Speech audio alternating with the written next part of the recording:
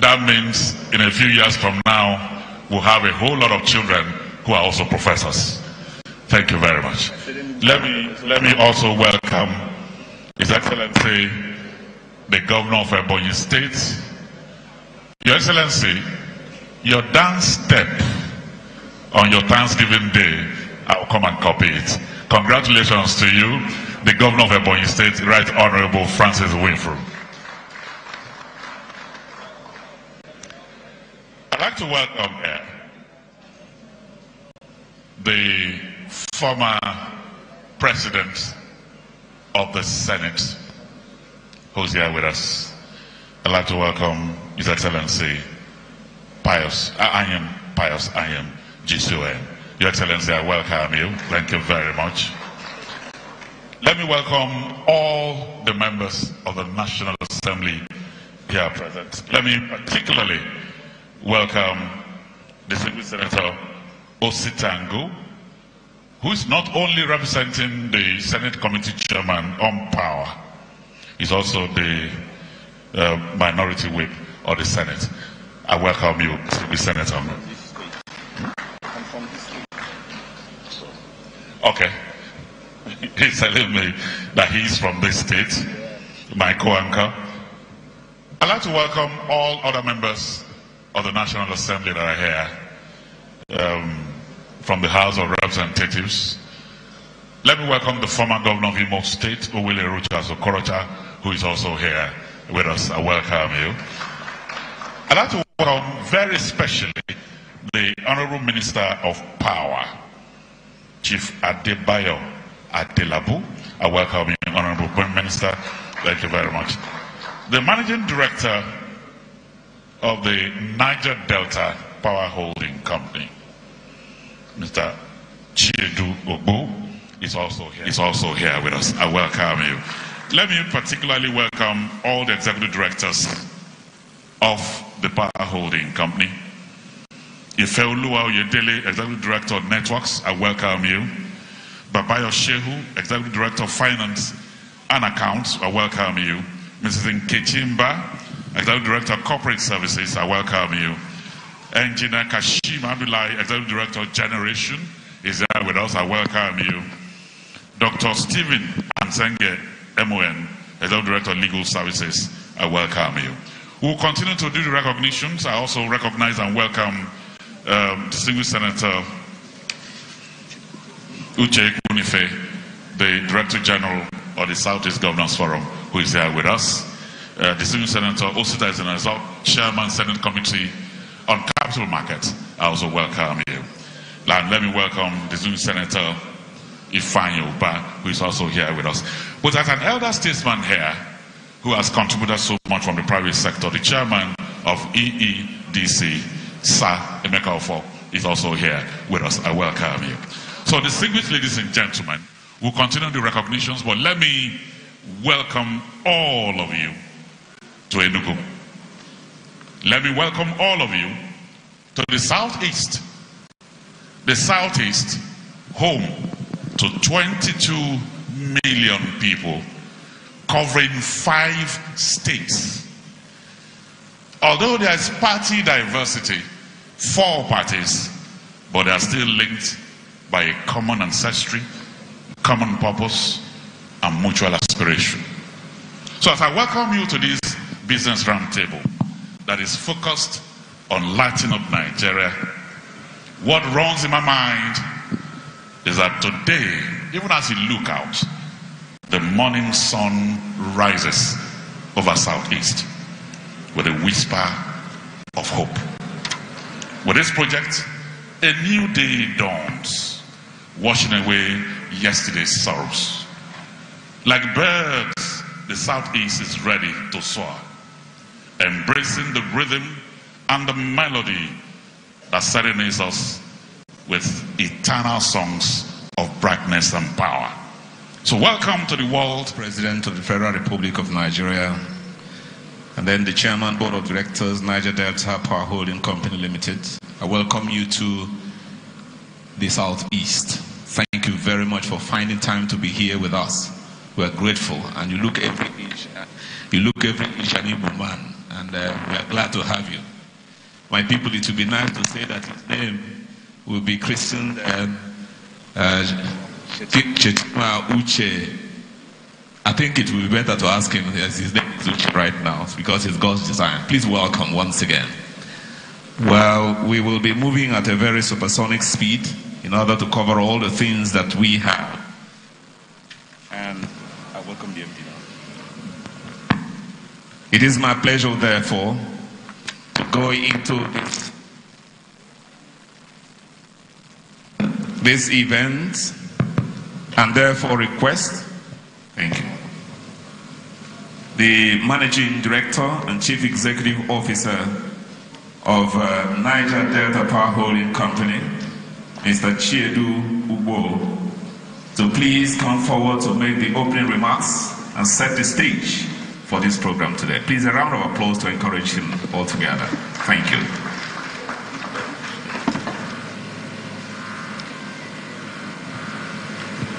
Your Excellency, the Vice President of the Federal Republic of Nigeria and Chairman of the Board of Directors, Niger Delta Power Holding Company Limited, Senator Kashim Shettima, GCON, Your Excellencies, the Governor of Imo State and the Chairman, Southeast Governors Forum, Senator Hope Uzodimma, our Chief Host, Dr. Peter Amba, the Governor of Enugu State, Your Excellency, the Governor of Anambra State, Professor Chukwuma Soludo, Your Excellency, the Governor of Ebonyi State, Right Honorable Nwefuru, distinguished senators here present, the Honorable Minister, kindly permit me to stand on the already established protocol. On behalf of Niger Delta Power Holding Company Limited, I would like to extend a warm welcome to Your Excellencies and distinguished guests to this very important event.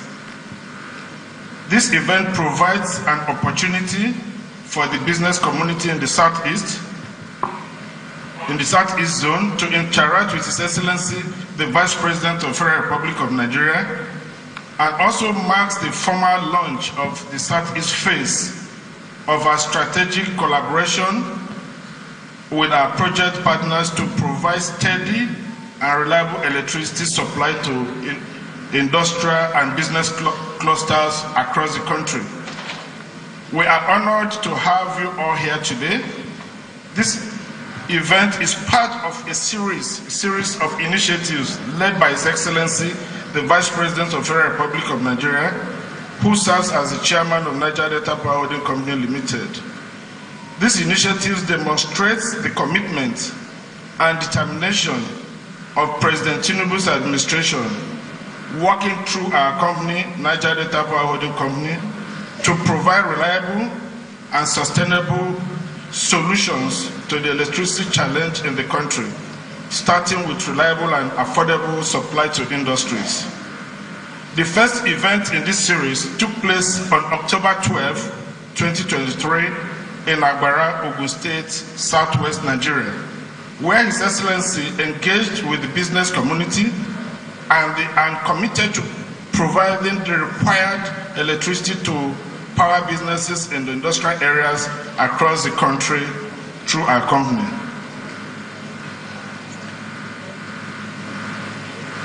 Since then, significant progress has been made on the Agbara project, including identifying and signing on key industrial customers, conducting engineering surveys, negotiating transaction agreements, and procuring the OEM EPC providers for the required transmission and distribution projects. Additionally, NDPAC has worked very closely with the Transmission Company of Nigeria and the federal government, FGM Power Company, to conduct engineering surveys, identify sites, and acquire a mobile transmission substation for the project. The Transmission Company of Nigeria has since approved the connection of the new substation to the national grid, and efforts are underway to deploy the fast-track transmission substation in Agbara.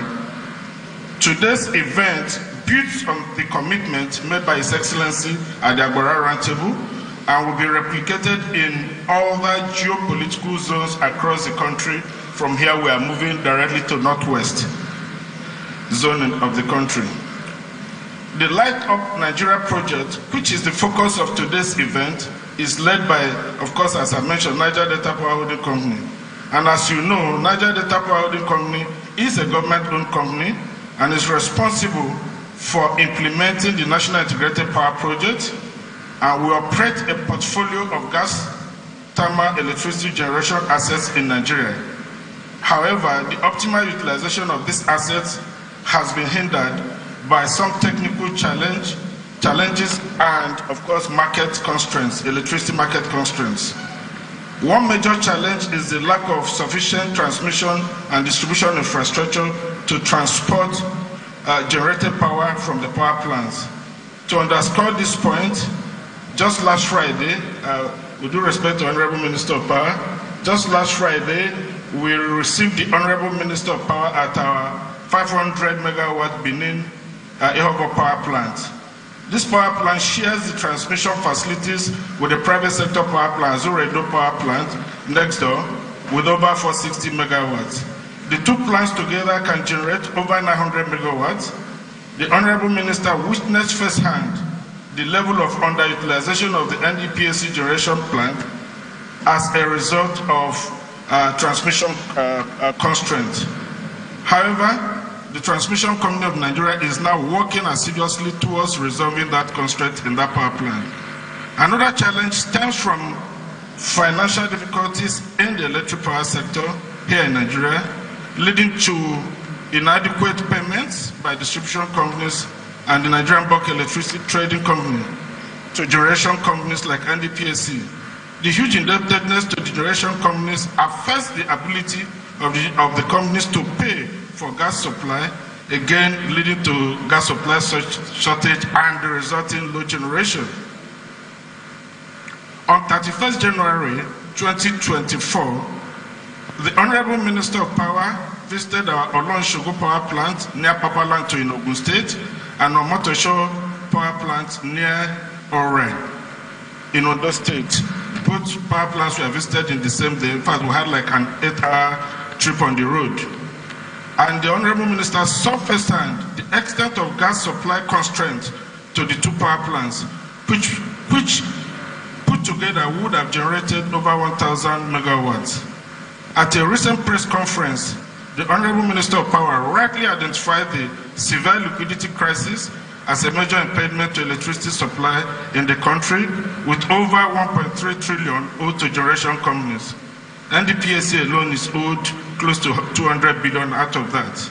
These challenges of lack of sufficient transmission and distribution infrastructure and to transport electricity from power plants and the sector market liquidity crisis have resulted in gross underutilization of installed generation assets, with unserved potential grid electricity consumers, particularly industries, some of which are represented here today, resorting to expensive, very expensive, and often inefficient self-generation. In response to these challenges, NDPAC initiated the Light Up Nigeria project, which aims to provide reliable and affordable electricity supply to industries and homes by utilizing this underutilized generation capacity, establishing trading agreements with bulk purchasers of electricity like industries, and mobilizing the required investment to addressing the technical, commercial, and collection losses in the supply chain. Additionally, NDPAC aims to receive full payment for the electricity generated and delivered without relying on the federal government for such payments. When we get the payments, we'll be able to pay dividends to Your Excellencies, the governors, who are also the owners of this company.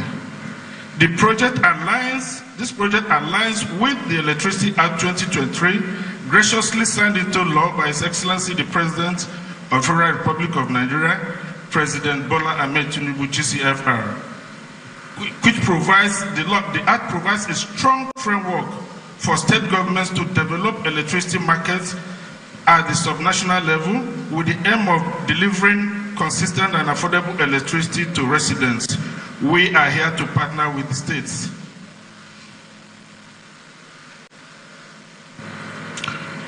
the Light Up Nigeria project, state governments will derive the benefit of increased access to electricity, attraction of investment opportunities, revenue generation, and economic growth. At the federal level, the project will help to reduce the financial burden on the federal government's balance sheet from the debt exposure of the federal government bulk trader embed.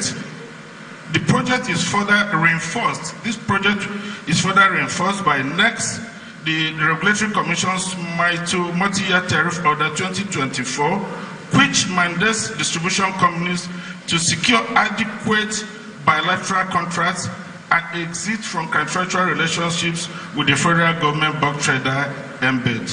NDPSC remains at the forefront in pursuing bilateral electric power sales and other projects that ensure efficient and targeted electricity delivery to industrial end users. On behalf of the management and staff of NDPSC and the project parties, I stand here this morning to assure Your Excellencies and the Southeast business community that the Light Up Nigeria project will have the dedicated and diligent attention of the team of Niger Delta Power Holding Company and its project parties, devising very creative and bankable solutions to addressing power supply challenges to industries in this zone. We are grateful for the support, the tremendous support and leadership of His Excellency, the Vice President, as the chairman of our board. In this roadshow event, we also extend our appreciation to Your Excellencies, the governors, especially here today, present here today, for your support to NDPSC projects in your respective states. Special thanks to the governor of Enugu State, the chief host for this event, for providing this venue. We would also like to express our gratitude to the Enugu Electricity Distribution Company, our project partners, represented by its chairman here, Sir Emeka Ofo. We are grateful to Enerix One, Electric Utilities Limited, and our other private sector partners, professional advisors, and the Southeast business community for your presence and anticipated contribution to this roundtable. We are very excited about the collaboration and opportunities that lie ahead. Together, we can make a significant impact on the electric power sector and contribute to the growth and development of our nation. Thank you for being a part of this journey with us. Once again, welcome to this roadshow event.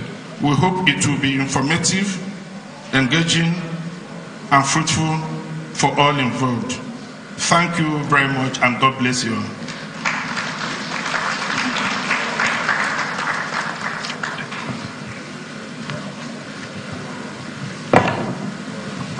God bless you too. Can we put our hands together one more time for this amazing man? What you are doing with your management team and staff is amazing. We say thank you to you. Thank you. Let me also say thank you to all the key stakeholders that are part of this. Enugu Electricity Distribution Company is here. We say thank you. Gensource Power, Enerix One, EUL, and the consumers that are here. All of you within the electricity ecosystem, we say thank you to you. Earlier, while the Managing Director and Chief Executive was addressing us, he referred to Edo State in Benin. But I also took away a few lines where the Honorable Minister said, Light Up Nigeria is a project that is doable. He also said to have 24 hours power for our people going forward is also doable. He's here with us. He's the Honorable Minister of Power. Please welcome here Chief Adebayo Adelabo.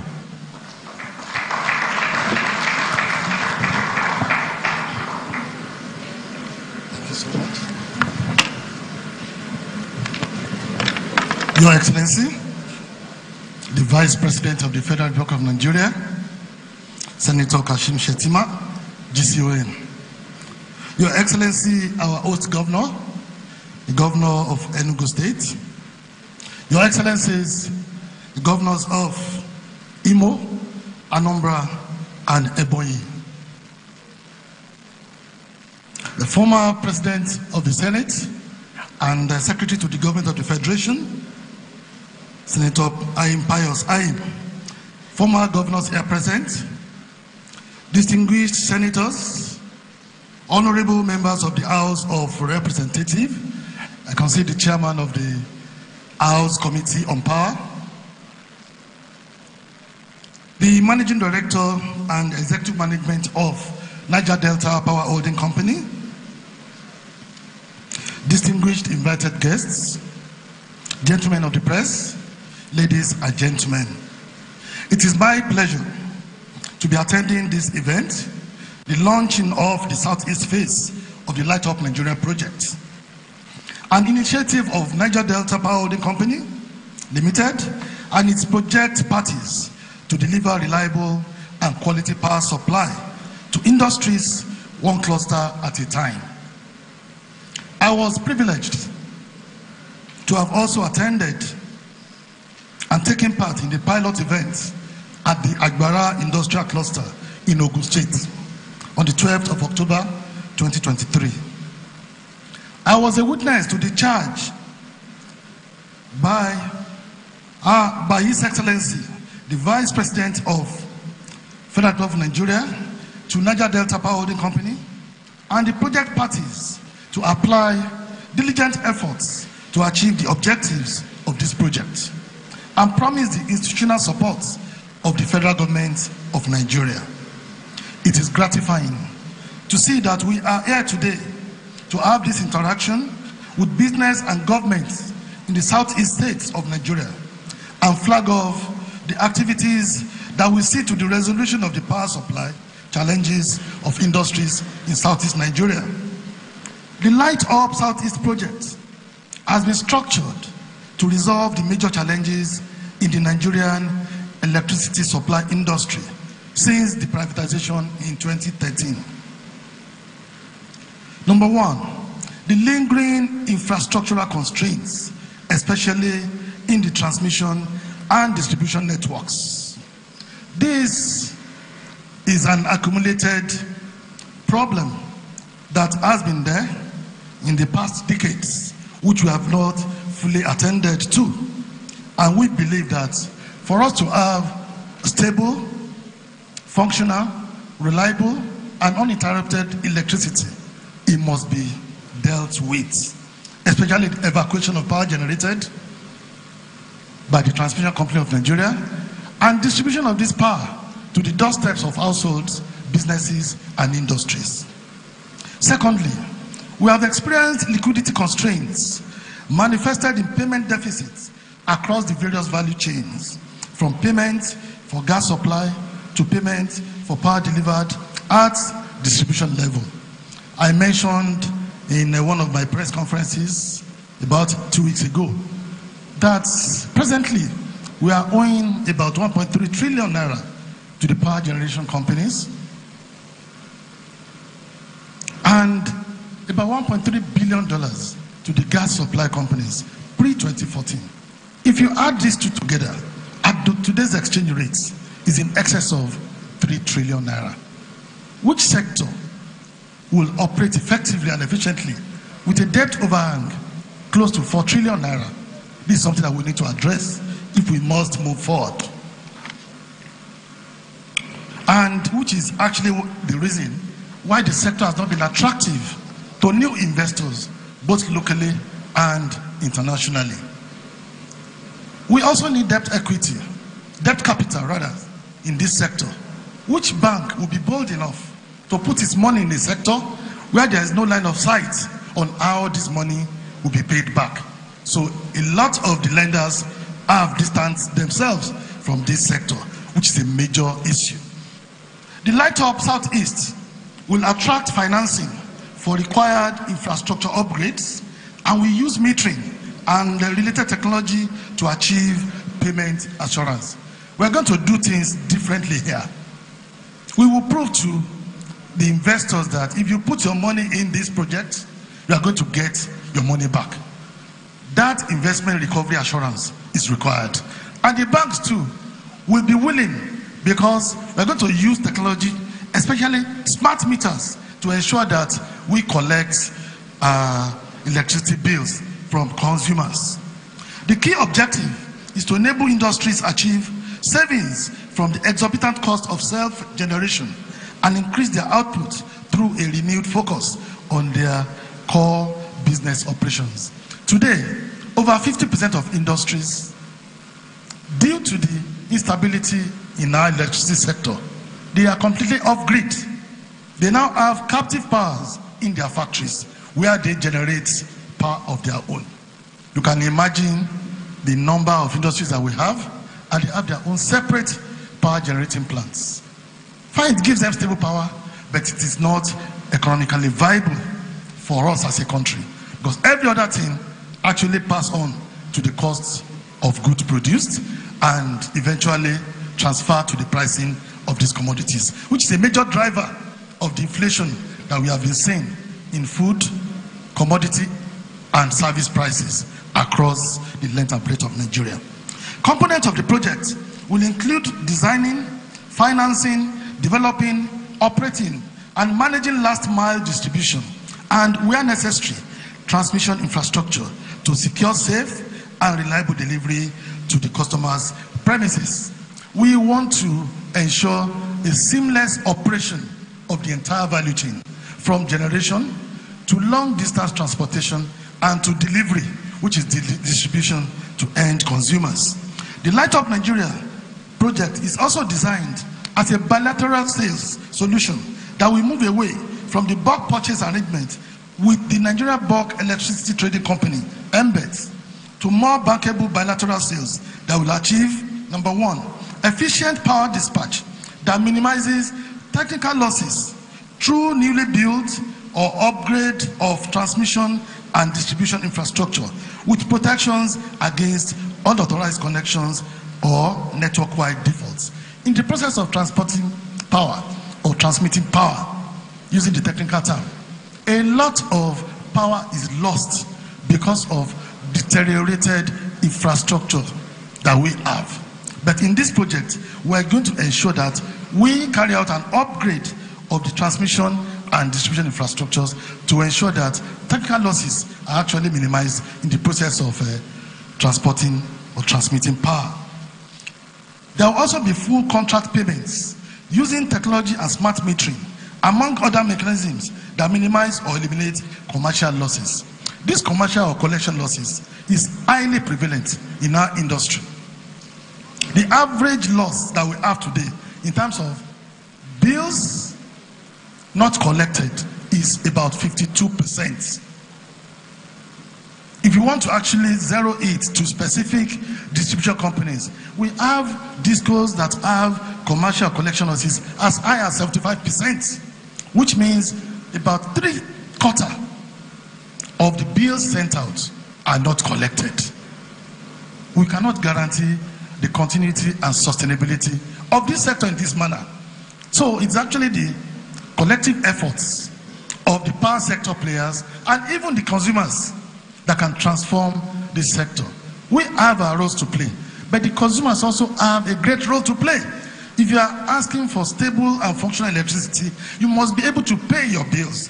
If you don't pay your bill, it leads to grounding to zero the operations of the power sector players. So we don't need it. The value chain must be able to operate uninterrupted. Economic development through the reduction in energy costs for industries and homes. This is also one of the major benefits of this project. If the cost of energy to both our households, to businesses, to institutions, both educational and health institutions, and to industries, if it is low, prices of goods and services will also come down. And this will improve the purchasing power of household income. We are going to get value for our naira.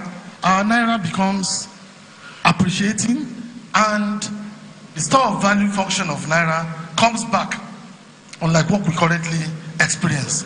The benefits of the project will include, number one, savings in the federal government of Nigeria public expenditure on subsidies and intervention projects. Number two, significant savings in the energy costs for target large-scale industry and residential consumers, which I've also talked about.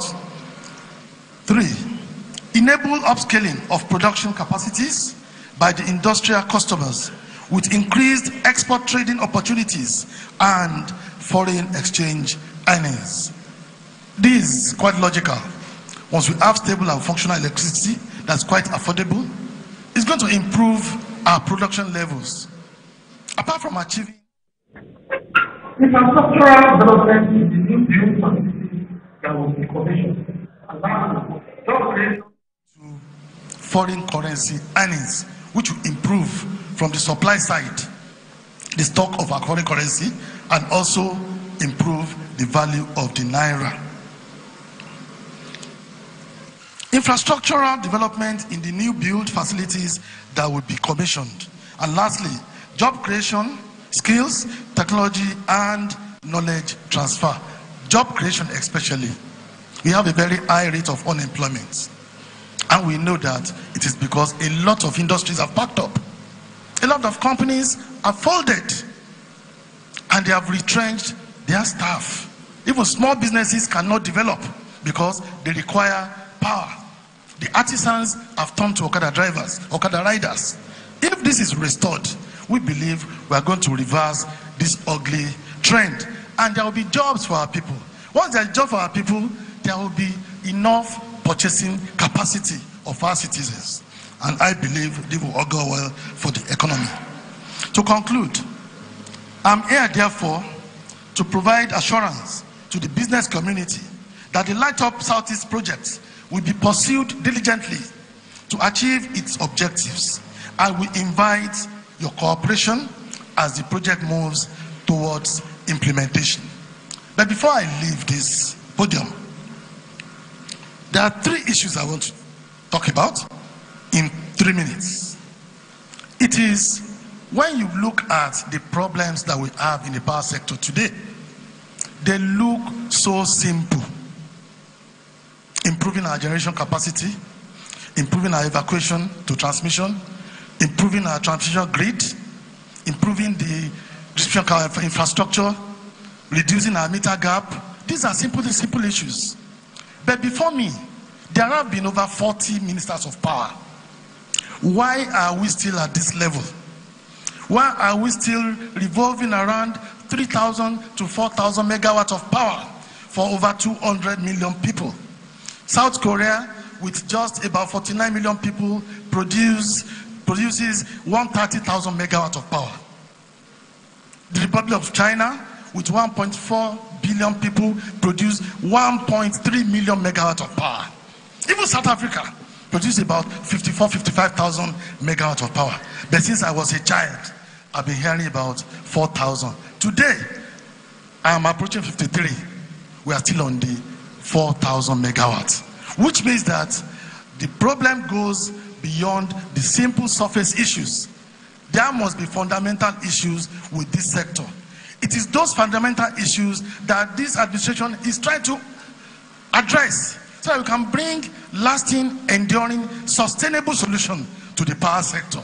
And our industries will grow in leaps and bounds. But the issue is we need time, we need patience, we need trust, and we need confidence. So the value chain commercial efficiency is what we needed to ensure sustainability and continuity of this sector. If any sector is not operating on the natural commercial flow, it is always a problem. The moment government pledges to intervene, these pledges must come in handy, prompt, and fully cash backed. The liquidity provision for funding and investment for infrastructural upgrade and expansion is needed. Power investment is no small investment. To build a 132 kV substation or a 330 kV substation today, we are talking nothing less than $50 million. To build 100 kilometers of high voltage power line of 132 or 330 kV, it's in hundreds of $millions. So we need investment, both equity cash injection and debt capital. So this industry must be attractive to both local and foreign investors and as well as bankers. It must be attractive to them. Lastly, sir, we want to appeal to power consumers in the Southeast. We want to appeal to my excellencies, the governors of the Southeast, to help this sector. There are some peculiar issues that we experience more in the Southeast area, and you must help us to address those issues. Number one, even though this is general across the nation, is vandalization. It is only in Nigeria that we will deliberately destroy our national assets, power assets, bringing down power, transmission towers, bringing down transmission lines. Why will we not experience Greek collapse? This is even more prevalent in the northern part of the country. Apart from the transmission power assets, we have distribution power assets. People go into transformers, they loot them. They also loot our substations. We need protection of this asset for us to guarantee uninterrupted power supply. And lastly is the issue of right of way, which is most peculiar to the Southeast. I must be frank and truthful. We have a number of completed transmission substations here that we cannot energize. They've been there for 5 years, 10 years. Even the items in there have been looted. Why? We cannot energize them because we could not connect the transmission power lines. And the main issue is right of way. We found it difficult to install our power lines in the Southeast. If we come for enumeration to determine who and who are we going to pay compensation to for us to be able to install power lines. If you go back to Abuja with 100 households with structures under the power lines, by the time we come back, the structure will have increased to 1,000. And out of this 1,000, shrines will be about 100. And they will force us that we must pay to the gods before we can actually clear. So we have lot and lot of abandoned transmission projects, which include substations and transmission power lines. We need this for us to move forward. So with this, I want to thank you for the support, Your Excellencies, and I wish us a very fruitful deliberation. Thank you for your kind attention.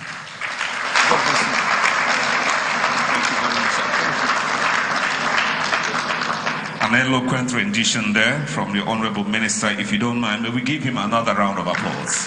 Thank you. Thank you, sir. We shall be moving fast. Your Excellency, the Vice President of the Federal Republic of Nigeria, permit me to introduce a man who broke an over 2 decades of water scarcity in Enugu City, more than 40 years, and he came and promised 180 days. Even before then, it was achieved, and the round of applause will make him happy. Thank you. Permit me, therefore, to introduce the founder of Pinnacle Oil and Gas Limited, leader of Nigeria downstream sector, and I'm sure that this Light Up Nigeria will be very beneficial to organizations like that. But beyond that, it is necessary for me to introduce the Sun newspaper Governor of the Year 2023. I'll introduce the Vanguard newspaper Governor of the Year 2023. I introduce the New Telegraph Governor of the Year 2023. I also introduce the man who has converted Enugu City to a project site where over 81 road projects are being undertaken. The man building a new Enugu City that you can as well see as it is rotating there. Therefore, ladies and gentlemen, the Governor of Enugu State, His Excellency, Dr. Peter Ndubisimba, will now come forward to welcome our guests and address the Assembly. Your Excellency, sir, welcome once again, sir. Thank you.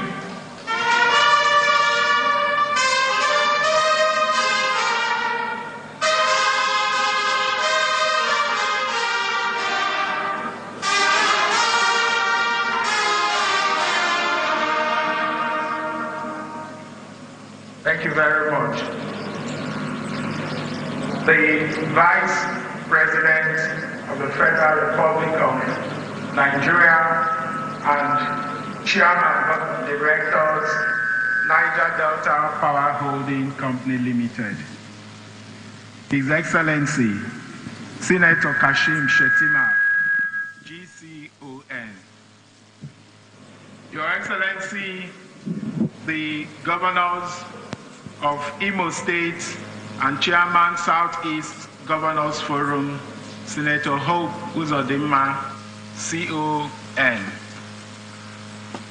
Your Excellency, Anambra State Governor Professor Charles Chukwuma Soludo, CFR. Your Excellency, Ebonyi State Governor Right Honorable Francis Mwifuru. Your Excellency, former Senate President, Distinguished Senator Ayim Pius Ayim, GCON. Your Excellency, the former Governor of Imo State, Owele Rochas Okorocha, the Chairman Senate Committee on Power, ably represented by Senator Ostangu, and other distinguished senators that are here present. The Chairman, House Committee on Power, and other members of the House of Representatives here present. The DG Southeast Governors Forum, Senator Uche Ekunife. The Honorable Minister of Power, Federal Republic of Nigeria, Chief Adebayo Adelabu. The MD CEO, Niger Delta Power Holding Company, Mr. Chiedu Ubo. Senior officers of security agencies here, our revered royal fathers, heads of boards, agencies, institutions, and parastatals, captains of industry, project partners that are here, top government functionaries, gentlemen of the press, distinguished ladies and gentlemen. Your Excellency, let me, on behalf of the government and the good people of Enugu State, and also on behalf of my brothers, the Southeast Governors, bid you welcome to the homeland of Ndibo. We bid you welcome to the historic city of this country. As Your Excellency would know, Enugu State is a consequential state and has played various historic roles in the development of our country. So I want to truly bid you welcome.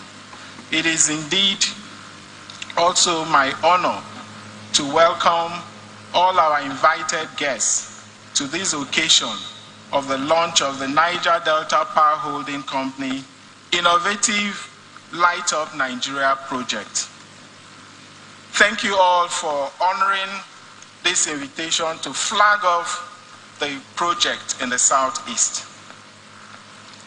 Again, I want to most especially express our honor to welcome His Excellency, the Vice President of the Federal Republic of Nigeria, to Enugu on this his maiden visit as the Vice President. We're certainly proud to have you here in our midst today. It is no secret how busy your schedule typically is, but we know it is even busier still on this occasion, given your other engagements in Aba today. For you to be here with us underlines your professionalism and deep interest in the progress of the private sector. While this may not be surprising given your background in the private sector, it is still most heartwarming, and we do not take it for granted. Thank you, Your Excellency. Today, we are flagging off what is, in my view, a new dawn for the power sector in the Southeast, and one of the most innovative initiatives in the power sector, the Light Up Nigerian project. This project is of critical importance since it deals with the power sector, which I believe is pivotal to economic growth. Indeed, if we fixed power, a lot of other sectors would have fallen into place. This project ensures efficient dispatch of power to the largest consumer via bilateral sales agreement, removing the existing bottlenecks of bulk purchase arrangement through NBET. And it leverages on a willing buyer, willing sellers structure. The program will certainly bring improved access to reliable and affordable power to the Southeast. This will in turn result in reduced power costs for the productive sector and enable them improve productivity and generate jobs. We can all agree that this is critical in this day where the country is pushing to boost production and drive up exports to ultimately shore up our domestic currency. This project aligns completely with our approach to governance in Enugu in the sense that it is a very disruptive initiative. And typically, when we talk about disruptive innovation, we're quite aligned with it because it means that we have to basically think outside the box. We must look at disruptive way of interrogating the status quo and basically coming out with, it could be a business model. It doesn't necessarily always have to be component. We can also disrupt a business model and create value. And this is, to me, what this reflects. So we are indeed happy to be associated with this, not just from the point of view of Enugu, but also from the Southeast point of view, as a region with a compact economy. Someone said 22 million, but we're far more than 22 million. We're actually more than 27 million, living within a land mass of less than 30,000 square kilometers. So you can say in terms of population density, outside Lagos, we're the most densely populated region in the country, living within 30,000 square kilometers and having a market size of 27 million people. You cannot beat this. The opportunities are here. However, what these parties, we saw this when we actually sought the mandate of our people in Enugu State, when we clearly set out our objectives and goals, which of course came across to many people as ambitious. We were convinced beyond doubt that governance today requires thinking outside the box, that we must depart from the business as usual model, and which was why we made very consequential pronouncements on the day of our inauguration, and saying that ours would be business unusual. Business unusual. It is this same school of thought that informs this program, which is why we're gathered here to flag off this project today. It is initiative like this that will drive our economy in Enugu and indeed in the Southeast to hit its stated objective in terms of industrial growth, GDP growth, and the eradication of poverty. This is because access to affordable power goes to the root of improving the ease of doing business in any economy and thus enhances private sector investment. In line with this, we must deeply thank His Excellency the Vice President, as well as the leadership of the NDPHC, for coming up with this winning strategy. It could not have come at a better time than now, when we absolutely need to boost our productivity in the country to strengthen our local currency and the economy at large. For our own part, we commit to continue to support industrialists and other private sector across our state to complement the undeniable boost that this program will bring them. We shall continue our efforts towards growing various cross-sectoral business clusters in the state, both by consolidating upon the existing business parks in the state and by accelerating new clusters, such as the special agro-processing zones. It is also my hope that this program, which will see the emergence of islands of power availability within the Southeast, will also provide a stepping stone for the smaller power users to key in and access more reliable power supply. I would like to take advantage of this platform to encourage other investors in the power value chain to redouble their efforts to provide responsive solutions to the current problems of the power sector by deploying their innovative faculties in the way that NDPHC has just done. This could be in the areas of improving power supply or reducing technical or commercial losses. All of these will go a long way in improving the delivery of affordable power to the last mile and bringing to fruition the great economic potentials of this country. In closing, let me enjoin our industrialists who are well represented here today to fully key into and take advantage of this initiative to remove any bottlenecks that are facing regarding power availability. Long have we lamented our situation with respect to power supply. The government, through NDPHC, has now listened to our cries and stretched forth their hands in support. Let us not miss this opportunity.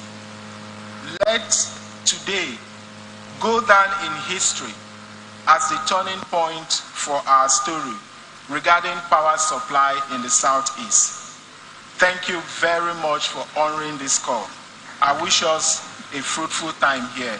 Thank you and God bless you all.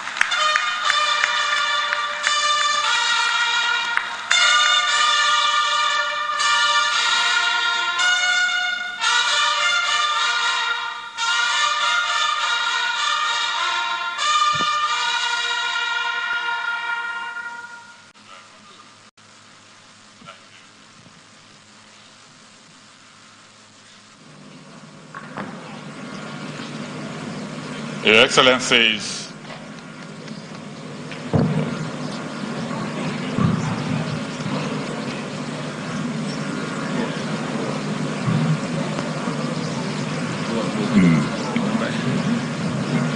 while they are trying to sort out the microphone, I'd like to welcome here the House Committee, Federal House of Representatives Committee Chairman on Power, Right Honorable Victor Nwokolo.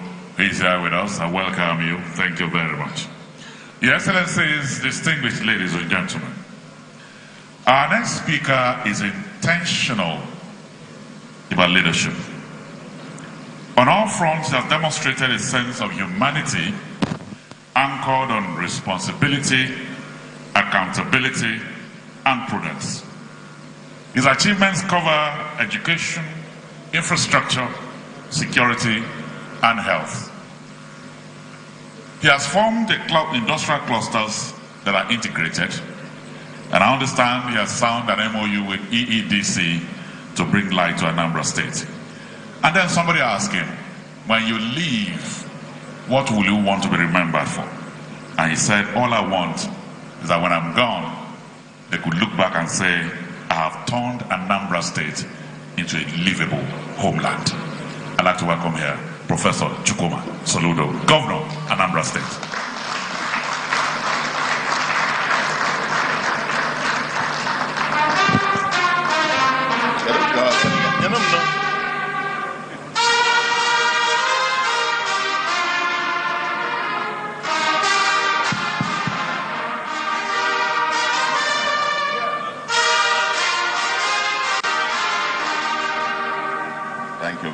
much.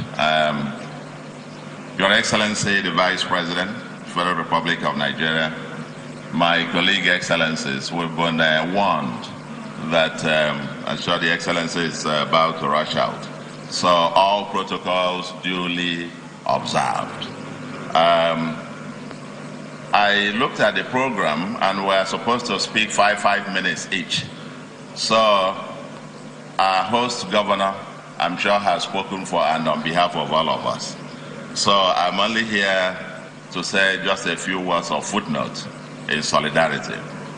First point, Your Excellency, is to join my voice in welcoming you to the political capital of the Southeast, Enugu, Nigeria. This is a regional program by the MPDC on the Light Up Nigeria, and it's quite auspicious that is being held in the political capital of the Southeast, Enugu, which is also where I live. So I want to welcome you as a co-host and also my home. My governor has spoken, his resident, as it were. Having said that, the one quick thing I want to say, while commending the federal government and the MPDC for this initiative, I want to say that enough of the book of lamentations. I mean, I listened to the first few speeches and quite a lot of lamentations. Let's move from lamentations to solutions now. And I want to believe that this particular session, at the end of it, will come out with actionable, executable agenda to provide power to our people. We will know the problems, Honorable Minister. On Saturday, you enumerated all of them. I almost had a heart attack. The MD, long list of them and so on. Let's focus on getting the solutions here. In Anambra, we have a mantra that the solution is here. And within this room, and with all the people gathered here, at the end of this session, we come out with actionable agenda. And I say that I don't want to, go back to the issue of the importance of electricity. It's a driver for everything. You know, it's like the American Express. You don't leave home without it. Nothing else will happen without power. Yes, and I want to commend the National Assembly and our governors. We have done something as part of the solution, and which is removing electricity from the exclusive legislative list to the concurrent legislative list, so that governors in their respective states can now create viable, competitive electricity markets. That's part of the solution. And I want to commend everyone who has played a role in making this to happen. For us, Southeast, EEDC is here, and it's quite auspicious that it is today that you'll be going to commission the geometrics in Aba, pushed by one of our illustrious sons, Professor Barton Nudge. I would dare to say Barton Nudge is from Enugu State here. But he's been on this project for maybe more than 15 years. And finally, I salute his doggedness and determination that finally, after more than 15 years, going up and down and so on, I follow the trajectory of that. Today, you are going there to commission this. This is part of the kind of solution, embedded, captive power in clusters that we need. And the solution, actually, overarching solution framework, is strategic partnerships. Strategic partnerships. Partnerships between the federal, MPDC, the private sector, and the states, each doing their own part. I'm also glad that the chairman of EEDC, board of EEDC, is here. It's not just powering the EEDC. In Anambra, Your Excellency, you were there a few months ago to commission the 1.4 million metering company. I mean, they produce 1.4 million meters per annum. And provide the power and meter it. It's as simple. We're doing quite a whole lot on our own state. The electricity bill or law will soon be passed.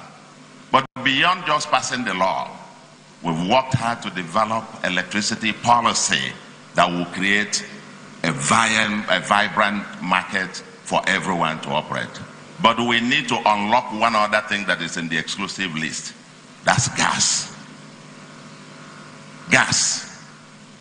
To have the electricity come out from the exclusive list into the concurrent legislative list without gas,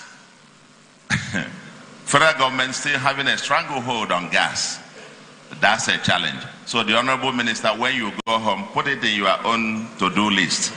We should go back to National Assembly to unbundle it and take out gas from the exclusive list and put it into the concurrent legislative list. Anambra has abundance of gas, but we can't take it and provide power for our people.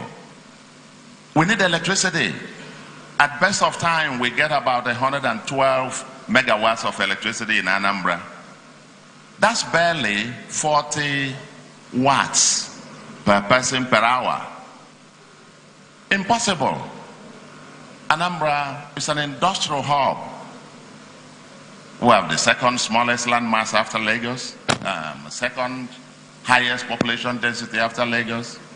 Some will say the industrial commercial hub of the Southeast. But without power, we can't.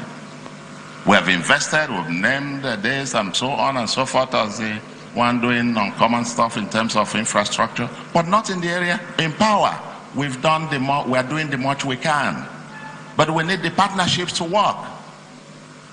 So I want to say, dear friends, the ease of doing business. And the last one, the Anambra was ranked #1 out of the 17 southern states. But power. We could do everything to fix all the areas of doing business. Without power, that's not going to work. So today, I want to say, dear friends, the solution agenda is here. Let us in this room, when we leave, come with 2, 3, 4 actionable agenda.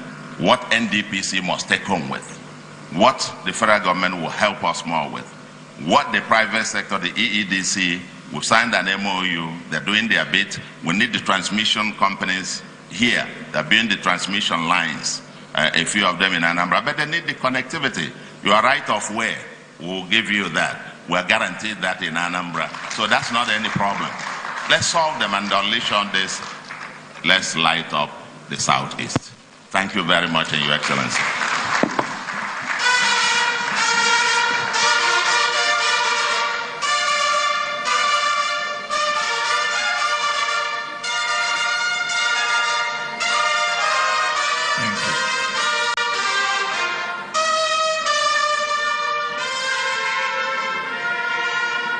Thank you very much. Where there is soludo, there is solution. Thank you very much, Your Excellency. Your Excellency, the Vice President, let me again welcome the Governor of Ebonyi State. As you know, Ebonyi State was created out of Enugu State. And it will not be surprising to have what we are doing in Enugu State, we are doing it in Ebonyi State. For instance, His Excellency Governor Mwifru has established a lot of things in Ebonyi State to make the state more governable. Digital transformation, e-government, which is also happening in the state. The civil servants are rejoicing because he's there as the governor. Today, there is a People's Charter of Needs that he is promoting in Ebonyi State, which is making every member of that state to smile. Ladies and gentlemen, as I welcome him and congratulate him on his victory at the Supreme Court recently, I now ask that His Excellency Governor Francis Mwifru will now take this stand. Please, a round of applause to welcome him. Thank you, Your Excellency.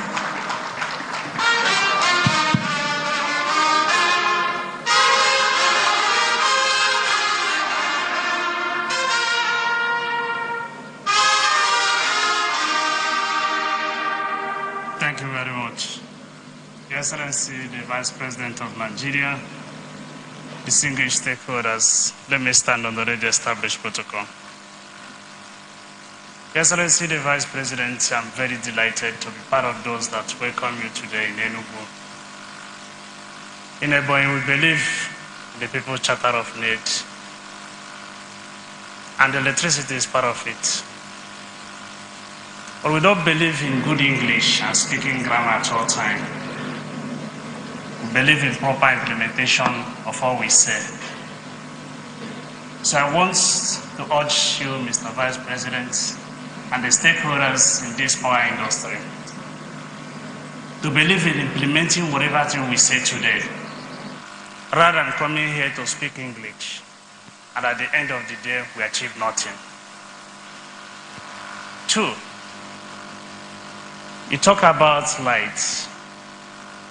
There is no way people will be willing to pay for electricity with a lot of estimated bill. People will never be willing to pay. You must be able to come out from that cubicle believing that definitely they must understand you. Nobody is ready to understand you. People are getting of age. They're getting to know that, yes, it is time for us to pay for the value of what we use. And I'm urging the Minister of Power. I'm very delighted, very excited when I listened to him. The way he talked about the impediment of this great industry encouraged me that yes, if opportunity is given to him, he will provide solution.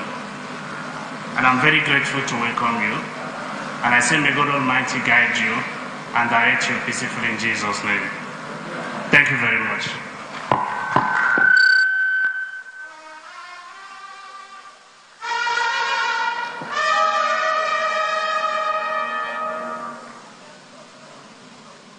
You know, somebody once said that brevity is the salt of oratory.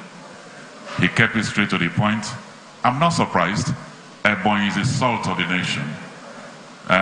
Let's put our hands together for His Excellency the Governor. And so finally, we'll be going to our final, the next governor before we invite His Excellency the Vice President. Your Excellency, this man has equipped over 100,000 Imo young people with digital skills. Power, he's working on it. Education is his focus. No wonder there's the slogan of Skill Up Imo.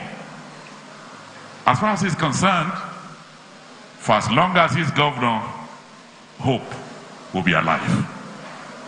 So, Your Excellency, distinguished ladies and gentlemen, from massive infrastructural development to soft skills, the man is keeping hope alive in Imo State. Please join us and welcome the chairman of the Southeast Governors Forum, the governor of Imo State, as he takes a very hopeful step to hear His Excellency Senator Hope Uzodimma.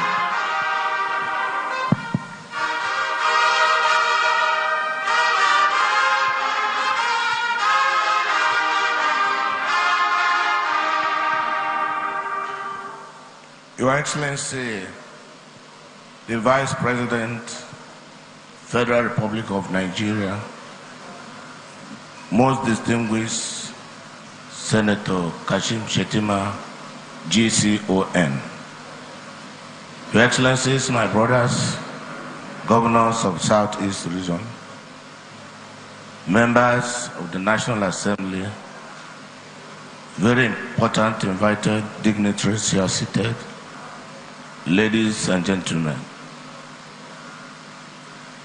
Let me start by formally, on behalf of the government and people of Southeast region, to welcome our amiable Vice President and to thank him for the support he has given to this region since he emerged as Vice President of the Federal Republic of Nigeria. And through him, extend our warm felicitations to the President of the Federal Republic of Nigeria, President Bola Ahmed Tinubu, GCFR. Today is a remarkable very day that we are here to support the federal government through Niger Delta Power Holding Company to at least discuss and listen to stakeholders, something that should ordinarily give us hope. At the end of the day, the Light Up Nigeria project, after being flagged off in Lagos, and the second flag off is happening here in Enugu, our regional capital, for such a national project. I listened to my dear brother, the governor of Enugu State. He presented a well-articulated speech to this august body. And reasonably, that represents really the interest and position of us here in Southeast. I listened to the Minister of Power, just like my brother governor of Anambra State noted. He rolled out the impediments that has not made Nigerian people have steady and robust supply of power to our businesses and homes. And the governor of Ebonyi State summarized it. The truth of the matter, that sometimes there are questions that are capable of provoking genuine interest to our people in Nigeria. In 1998, the Power Holding Company of Nigeria was generating over 6,000 megawatts of power. In 1999 to 2007, the federal government of Nigeria spent over $13 billion from taxpayers' money to develop the power sector. By 2024, 78% of the homes and the industries in Nigeria have no access to power. Something is definitely wrong. There is a need for a comprehensive audit of decisions taken in the past, where we have gotten it right and where we didn't get it right, so that we will start from the known to the unknown. The people of Southeast are hardworking people, very enterprising people. Unfortunately, 85% of the industries in Southeast are closed down for lack of power. And this is a zone that is richly endowed by God with natural resources. You talk of gas, it is in the Niger Delta Formation, which Southeast zone is part of it. You talk of oil, it is in this formation. Is it because of our inability to manage our natural resources, or what? The connection between generation, transmission, and distribution is supposed to be an internal protocol. It is not what we come here to discuss with stakeholders. The simple arithmetic here is demand and supply. You give us power, and we will pay for the power. You have shown that over the years, that government after government has not been able to give power to the people. 9 months ago, President Bola Tinubu came to power as president with Senator Kashim Shettima, GCON, as his vice. And all of us here in this room and in Nigeria expect them to solve this problem of power that have lingered for 45 years in 7 months.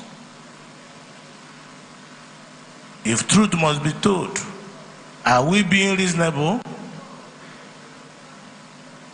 So I think that we must wear our thinking cap and ask some questions, because this is our common patrimony. The money being spent is being spent for and on behalf of me and you. So the managers of this sector, the beneficiaries of this sector, I think you create a situation whereby you are happy and Nigerians are happy. Can we allow for a win-win situation where power must get to our homes and our industries? Today, a bag of cement is 13,000. If we have power in Enugu, Niger Cement will be working. If we have power in Enugu, the coal company will be working. Our rail system is still working in those ancient manner because of lack of power. We are not here to discuss the need for power supply in Nigeria.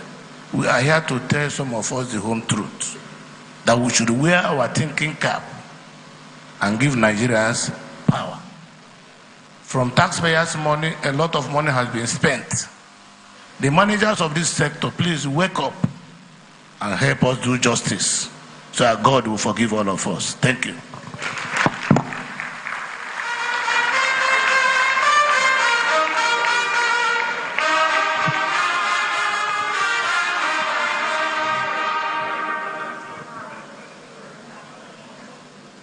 Your Excellency, I say amen. God will forgive all of us. Thank you, Your Excellency. Thank you. Your Excellency, distinguished ladies and gentlemen, in 1909, coal was discovered in Enugu.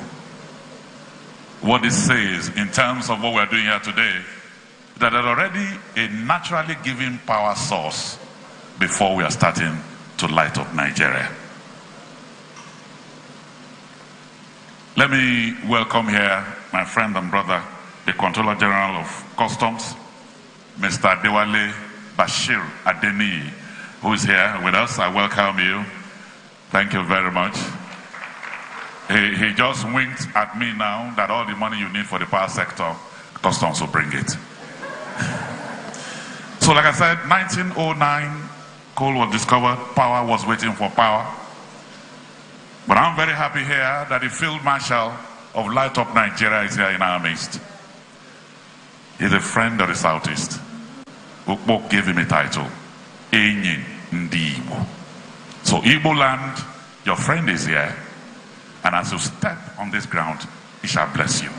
I shall welcome here His Excellency the Vice President of Nigeria, President Kashim Shettima GCON.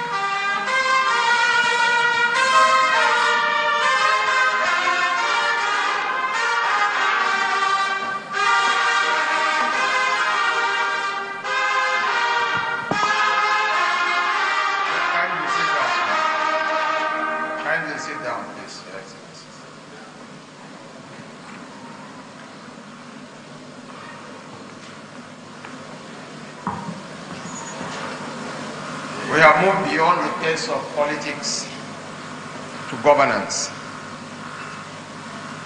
And I want to register my profound gratitude to our host governor, Dr. Peter Mba, for redefining the meaning and concept of modern governance in Enugu State.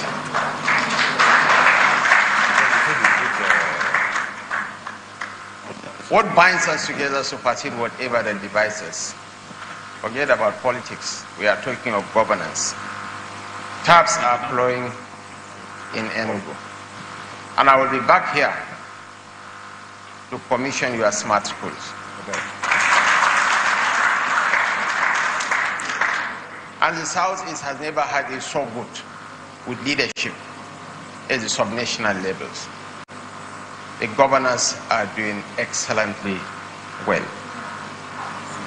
Your Excellency, the Governor of Enugu State, Dr. Peter Mba, Your Excellency, the Governor of Imo State and Chairman Southeast Governors Forum, Governor Obodo Dima, Your Excellency, the Governor of Anambra State, Professor Chukwuma Soludo, Your Excellency, the Governor of Ebonyi State, He reminds me of Paul Kagame, very stern looking, like the headmaster, Right Honorable Francis Ifufo. Former Senate President, Senator Ayim Pius Ayim GCON, distinguished and honorable members of the National Assembly present, particularly Senator Osita Ngu, Senator Ifeanyi Uba, Senator Osita Izunaso, my very good friend, and Right Honorable Victor Okolo, Chairman, House Committee on Power. Senator Okolo, your business is not about constituency projects. Come and ensure the light of the East materializes. The Honorable Minister of Power, Chief Adebayo Adelago, the Deputy Chief of Staff to the President, Senator Ibrahim Hassan Hadija, my very good friend who has come all the way to witness this function, the Comptroller General of Customs, Bashir Adewale Adeni. My other very good friend with whom I came here, Wele Rochas Anayo Okorocha, the Managing Director and Chief Executive Officer, Niger Delta Power Holding Company, Mr. Joseph Chedu Uko, and the management team of the company, the Director General of the Southeast Governors Forum, EOM, distinguished Senator Lillian Uche Konike, and of course, distinguished Senator Ifeanyi Uba is listening with rapt attention whether I will miss out his name or not. Members of the Enugu State Executive and Security Council present, captains of industry, especially the elder statesman, Sir Emeka Ofo, honored guests, ladies and gentlemen. Here we are going to fulfill yet another promise. Here we are to reassure you of our responsibility for the industrial expansion of this nation. I am thrilled to witness the second launch of the strategic collaboration between the Niger Delta Power Holding Company and its invaluable partners. We gather here today to embark on a transformative journey, the launch of the Light of Nigeria project in the southeastern states. This marks a renewal of hope for industrialists, for investors, and for the homes that have long endured the consequences of Nigeria's power supply deficit. When we initiated the pilot project with the Business Roundtable at the Akbara Industrial Area on October 12, 2023, we engaged major investors and industrialists from Akbara, Ogun State, and neighboring clusters in Oyo and Lagos states, who are sure of our direction in pursuit of the priorities set by His Excellency, President Bola Ahmed Tinubu. And the dream under construction attracts us to this historic city of coals and industries.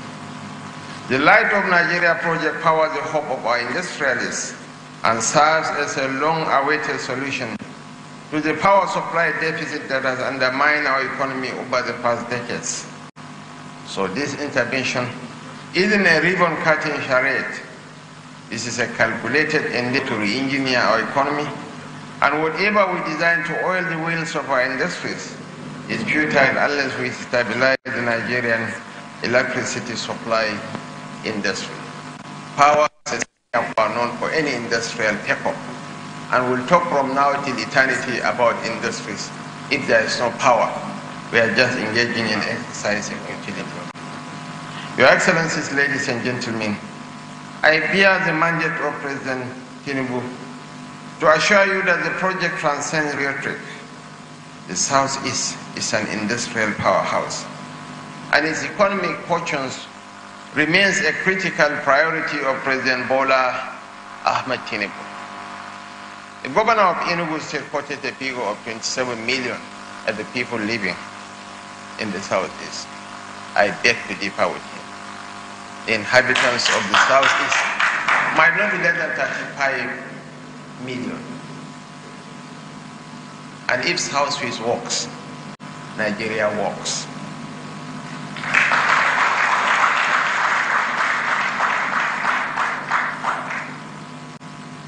Ali Al-Amin Mazrui, at the risk of sounding repetitive,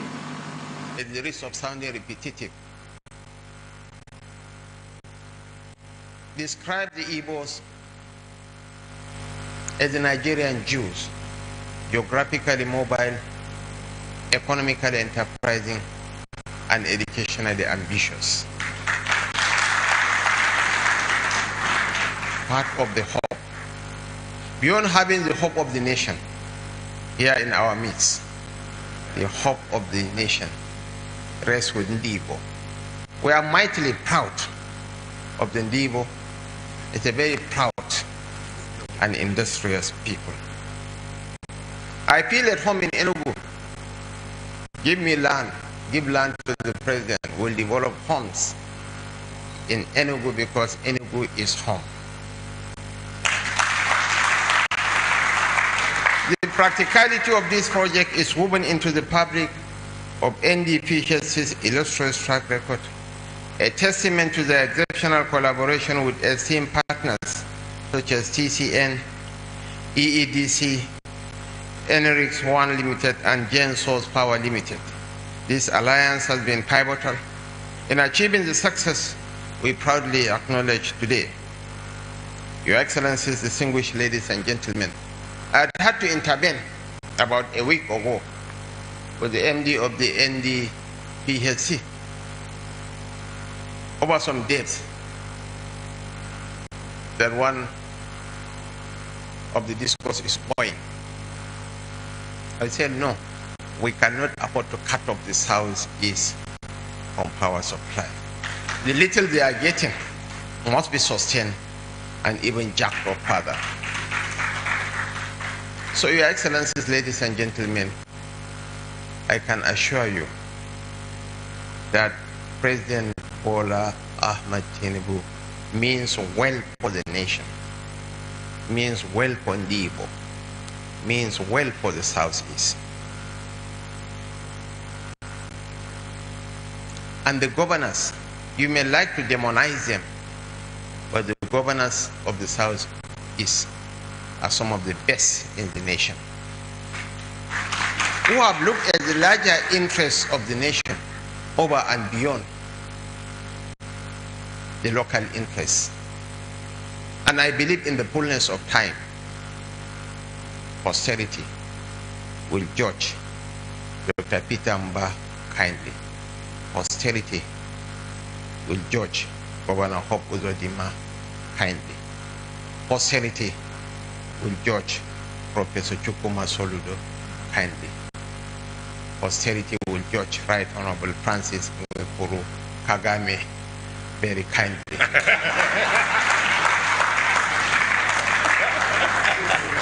And he is not here. Posterity will judge Alex Otti kindly. We'll support you with all the resources at our disposal. We have to make the Southeast work. I have come to the Southeast at the instruction of the President more than any part of the country. I have been to Anambra, I think 3 or 4 times. I have been to Imo. It's Enugu that I am coming for the first time. But right now we are proceeding to Abia to commission the geometrics power station owned by the elder statesman, Professor Bat Naj. And we are going to commission. I'm coming back to Enugu to represent the President and cut the ribbon for the Smart School initiative. Education is the greatest game changer. Within a generation, the son of a peasant can be a celebrated icon. So let's invest in education, especially on the girl child education. And after this meeting, I will have a brief meeting because we are targeting the Southeast for the IDICE program, where we hope to create 2 million jobs for women and youth. Together, we are going to reach the promised land. I want to thank you most sincerely for the warm reception accorded me. And honestly, from the bottom of my heart, I feel at home here.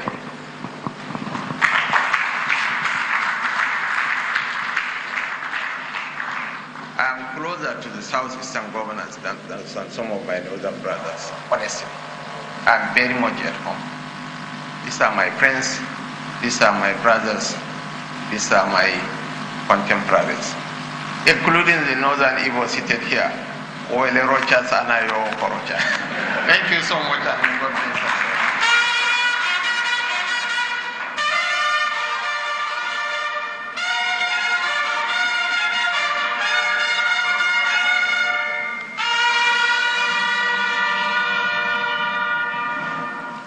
He is well and truly Enyi Igbo, friend of the Igbos.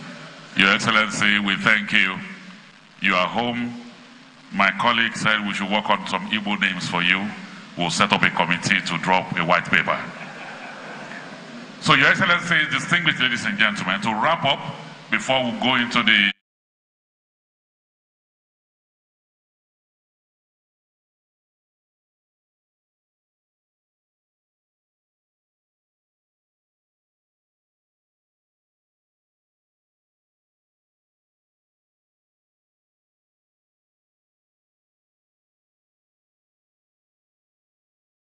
years experience covering both public and private sectors. Please join us and welcome Mrs. Chikunyalo Mba. Chikunyalo Mba.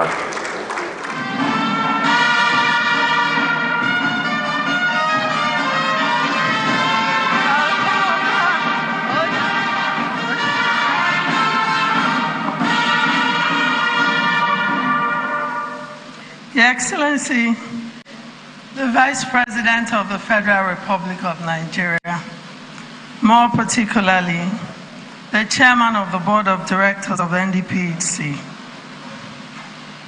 Your Excellency, no. Alwa, Maje, Leje, Imela, Topuhu. I agree to you because in Igbo, this is my homeland. Your Excellency, the land is a spirit.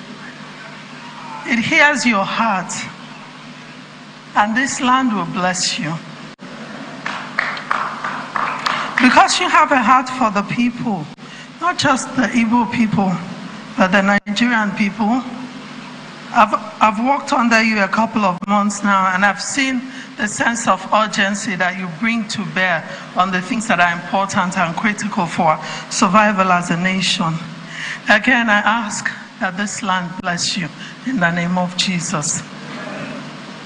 I salute their excellencies, the 5 wise men of the East.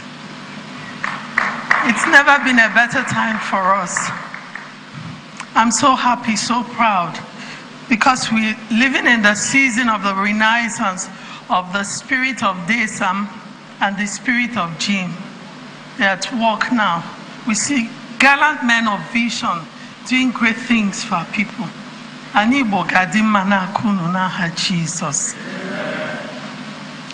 Your Excellency, before I thank our partners, I would like to introduce you to my brothers. Umunnem Ndide, they're seated over there. The men of legendary accomplishments in business and commerce and industry. Even Harvard University teaches a course on the Igbo business commercial system. And I think we have like 2 generations seated over there, from the Chikasins and all the sins and the younger ones. And then, of course, the female, the Hanoka here, Lady Dozie is in the room. I'm so proud of my sisters doing great things in the world of business. I want to thank, on behalf of the management and staff of Niger Delta Power Holding Company, our project partners, the key stakeholders that have lined up and are supporting the Light of Nigeria project. The chairman of NERCO, even though he isn't here, the MD of TCN, and more particularly, the one that's become my best friend recently. He's the MD of FGN Power, Mr. Kenny Ahue. I told him today that we're going to dance before he leaves this place.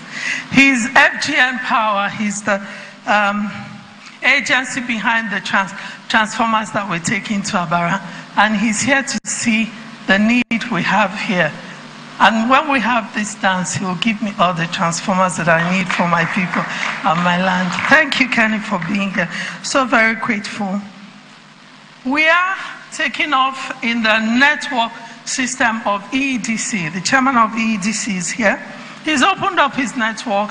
He's promised us that we can work together, set up a partnership with the Light Up team and EEDC to ensure that all of the off-takers that sign up to take power from this initiative, there's improved efficiency, better dispatch, and a whole new level of professionalism.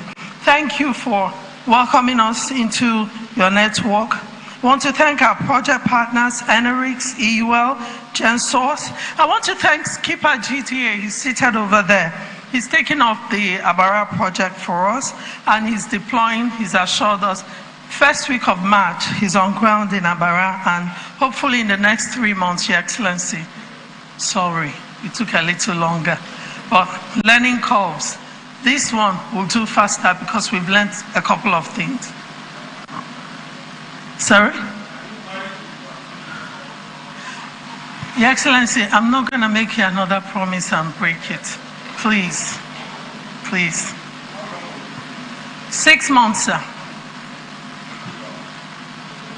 Okay, then the MD is day and night. 4 months, Honorable Minister. Okay, so Kenny, you're hearing this, right? So yes.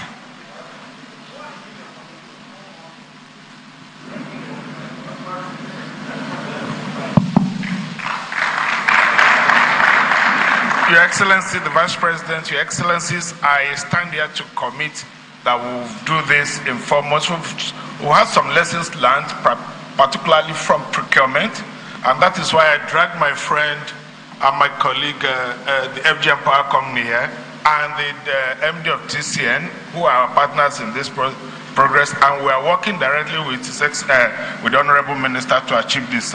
We assure you that in 4 months, we'll have lessons learned. We'll follow. Yes, thank you. Yeah, that's my dance partner. Thank you, Your Excellencies. Your wish is my command, sir. We will do as you requested. All of the resources that are the behest of the Honorable Minister of Power, of course, are our own mandate under the Presidential Power Initiative. Will make them available to the NDPHC without any further ado. Thank you, sir. And so, to my brothers, I'm wrapping up very quickly. Honorable Christian Udechukwu, I want to thank you. Thank you so very much. The first time we came in here, your spirit, your drive, your encouragement. Listen, to all of my brothers, the industrialists that are here, if you look around the room, you find out that almost all the regulators in the Nigerian business ecosystem are in this room today at the invitation of His Excellency the Vice President. And the reason is really simple. All of the issues, the bottlenecks that you experience along the line of doing business, he's seated here today ready as he was in Abara to tackle all of them. So whatever issues beyond power that you have that get in the way of your efficiency and your productivity, that's what the Business Roundtable is. But if you also look around, you notice that the Attorney General is not here. So this is not a political conference. They will not be taking questions on new local governments. So anything that it gets in the way of your doing business, His Excellency is here. He wants things working. He wants problems solved. Please, I thank you especially, Chairman Southeast Governors Forum, Odenibo, and tomorrow is here. Thank you for such gracious hosting.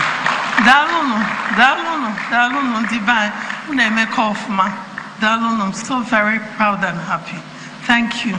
Your Excellency, no. Ogadilogima, Anibu Kagozigi, Fobuniti Elakabi Gemutia, Chineke Gan on Yelugi. as you have a heart for us, the spirit of our land is with you. You will go further, faster, stronger. Ogadilugima.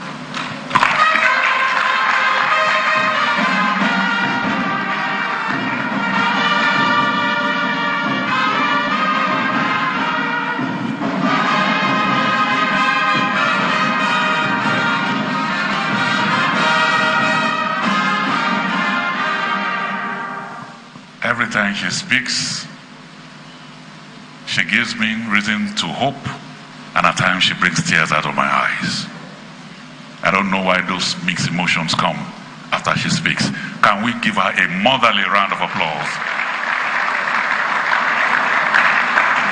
So very quickly, we'll move on to the round table. I will first of all bring on the youngest person that will be on that table, our moderator. Chukubika Neto, where are you? The moderator is an extremely intelligent young man. You will go on stage because the governors have not sat down, you'll be standing. And so let me welcome now the excellencies. The governor of Enugu State, please, I welcome you to take your seat on the stage. The governor of Anambra State, the governor of Imo State, the governor of Ebonyi State, please, can we rise to be part of the business for roundtable, please? The MD and the Honorable Minister of Power, you're part of this.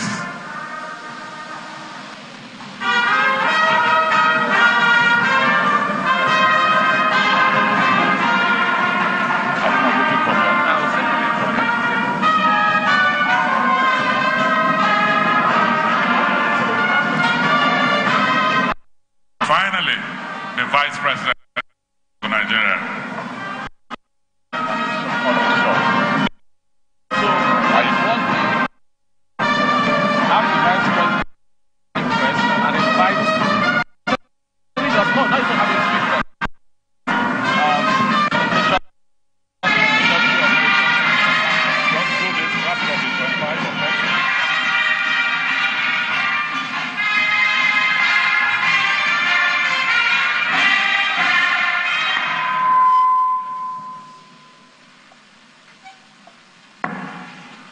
Your Excellency the Vice President, Your Excellencies, all the governors of the Southeast states, and all the members on the round table, welcome.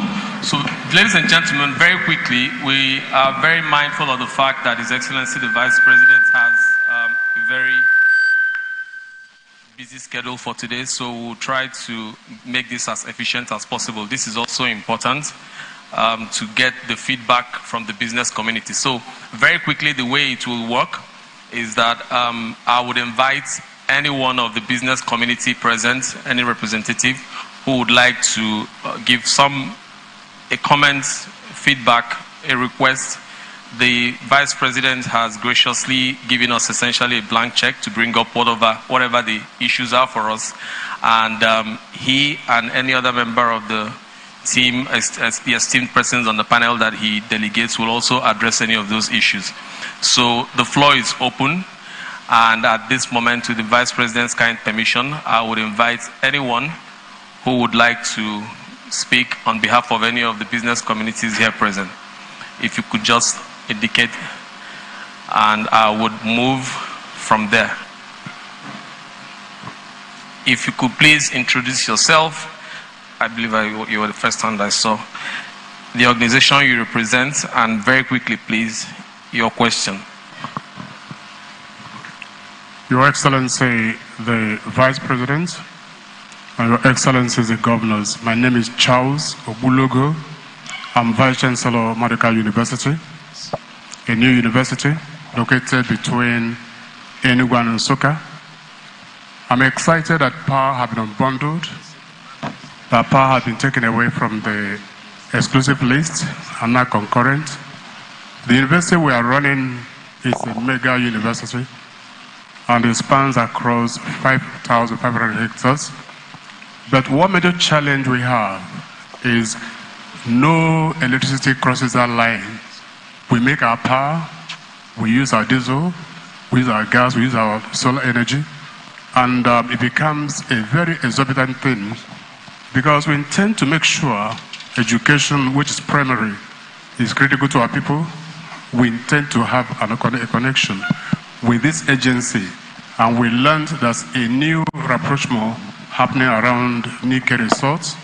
We are appealing at this stage if we can have a connection between Enugu and Nsukka so that our axis will be covered, so that our power will be maximized, so that we can provide education at a good cost. Please help us. Thank you.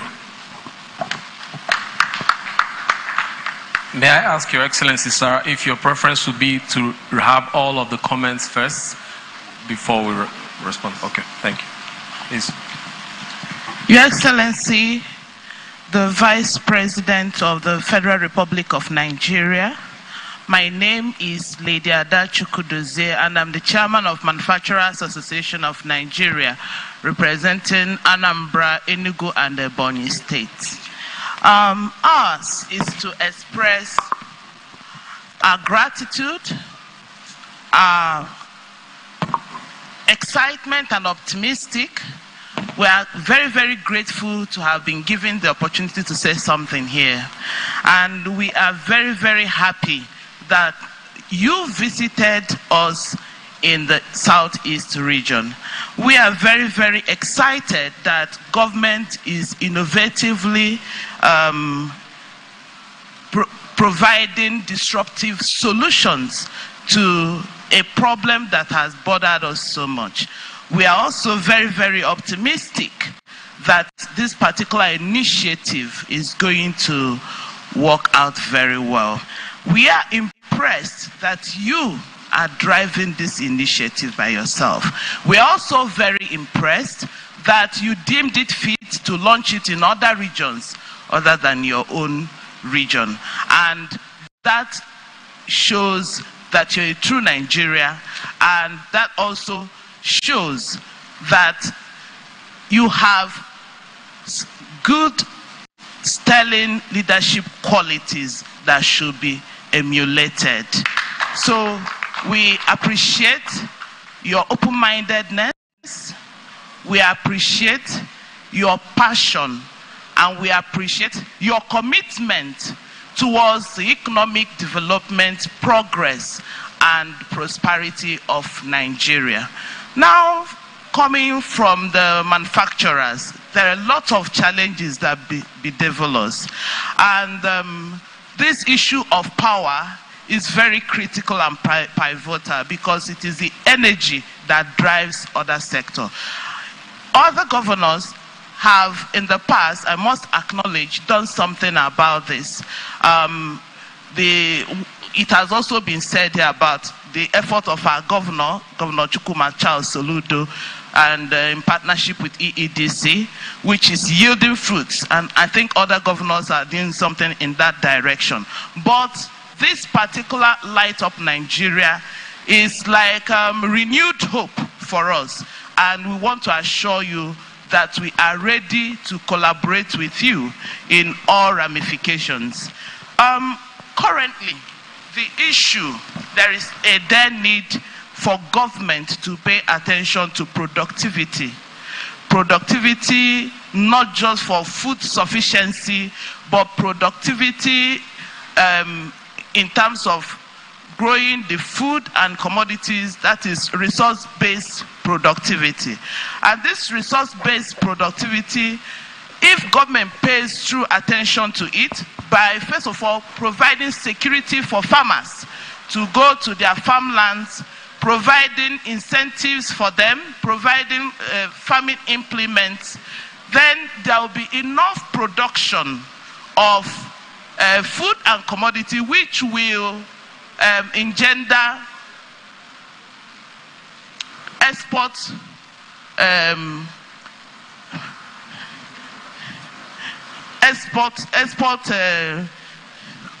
oriented industrialization, rural industrialization, resource-based industrialization, and also import substitution industrialization. And with the import substitution industrialization, If government can support manufacturers who are producing locally, support the use of locally produced goods, and then use the interplay of tariff barriers and quotas to encourage these local manufacturers. A case in study is Innocent Group, who is currently producing motor vehicles. If Nigeria can support locally produced goods, I think it will go a long way. Outside this, there is need for government to look into the tariff from custom, especially as it concerns manufacturers. If it is possible, give us an incentive that is exclusive to manufacturers, so that our raw materials, our machines can come in at a reduced duty. So this alone can also help engender productivity in the country. Just to round up, I want to plead that manufacturers also be considered,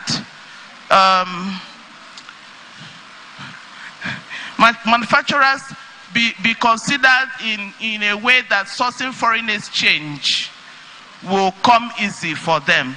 Thank you so very much, Your Excellency. Thank you for the opportunity. Thank you. May I just ask everyone, please, to be a little more efficient with time so that we can get everyone covered. One moment. You will be next. Please go ahead. Yes. All right. Okay. Ladies and gentlemen, good afternoon. And Your Excellency Vice President, the Excellency Governors, and Honorable Minister of Power Adelabu, and MD of NDPGC. Yes. And first, let me introduce myself briefly. And my name is Robin. We come from China Machinery Engineering Corporation, CMAC. Our company come to Nigeria more than 20 years, since 1990s. And also for Vice President, it is our honor to invite you to our country, China, last year during the One Belt and One Shield initiative. And our President, Chinese President, Ms. Xi, is very honored to meet with you and have fulfilled discussion between two countries and two leaders. We are the EPC contractor and development partner in Nigeria for more than 20 years. We built Zhongguo hydropower, the largest hydropower plants in Nigeria. And also we started built the Omotocho power plant, phase 1, phase 2. And also Vice President Shettima went to, okay. And I want to express our greetings and readiness that we are on behalf of China, and we are also honored to be invited as the only Chinese partner here to use our facility and resources from China and to make more contribution in the field of power. This is what we want to express our gratitude here. Thank you.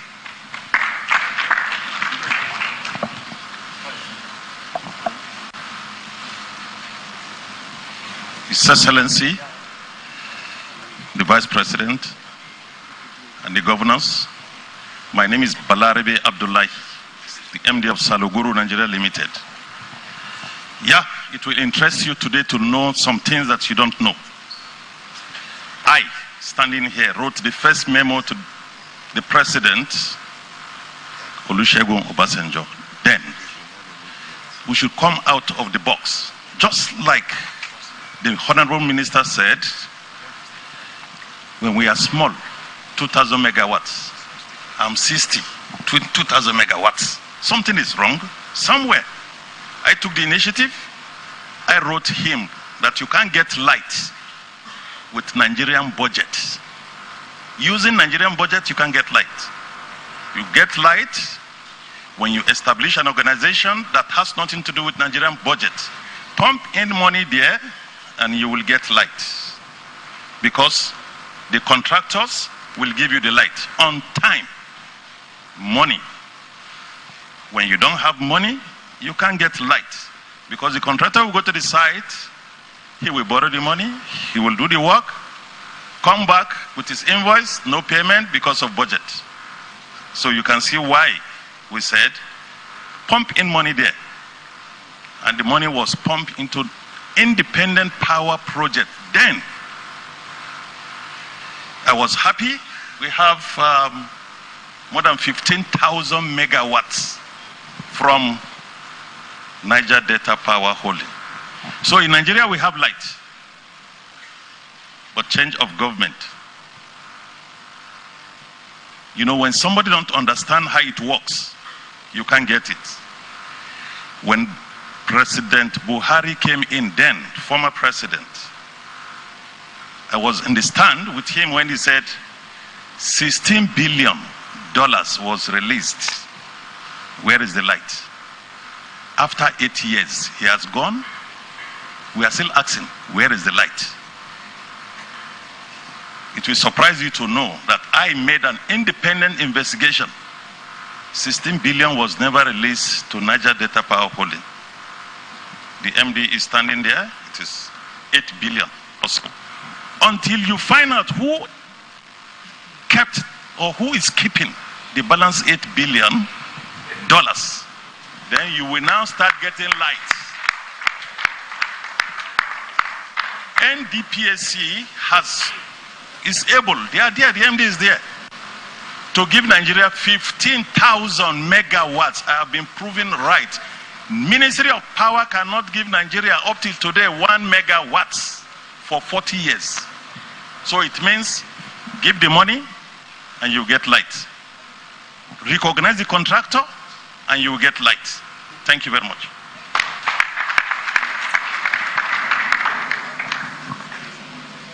Good afternoon, Your Excellency. My name is Ambassador Odinwosu. I'm the Deputy President of NASMI. I also used to work, I'm the co-founder of Kutix PLC in the industrial town of Nnewi, Anambra State. Thank you, Your Excellency, for affording us this opportunity to exchange ideas with you. Because of your time, I will only deal with two major things. One is, in whatever is being used to power Nigeria, they should buy locally made products for these things.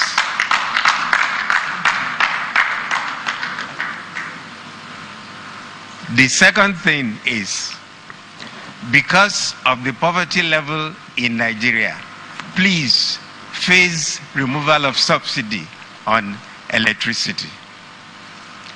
And the third thing that I would like to say is, in all the major decisions, please bring in the private sector so that they can introduce some ideas on how things can be done to fit the population.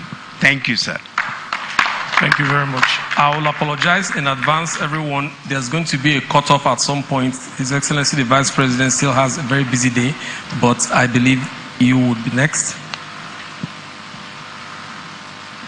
Your Excellency, Vice President of the Federal Republic, our governors, Honorable Minister, my name is Henry Ifeanyi Mbadiwe, and I am the Registrar of the Chartered Institute of Project Managers of Nigeria.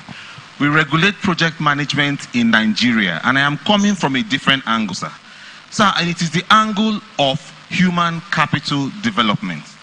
Sir, these machineries and all of these constructions would not power themselves and would not work themselves. The entire plan relies on good planning. The entire project relies on good planning, change management, risk management, stakeholder management. Sir, this is our job, and we are willing to work with this initiative and every other initiative to ensure that we bring power to the power sector. Our project managers are local, and we have that skill set to be able to join forces with all stakeholders in the Federal Republic to bring power to the southeast and every part of Nigeria. Thank you, sir.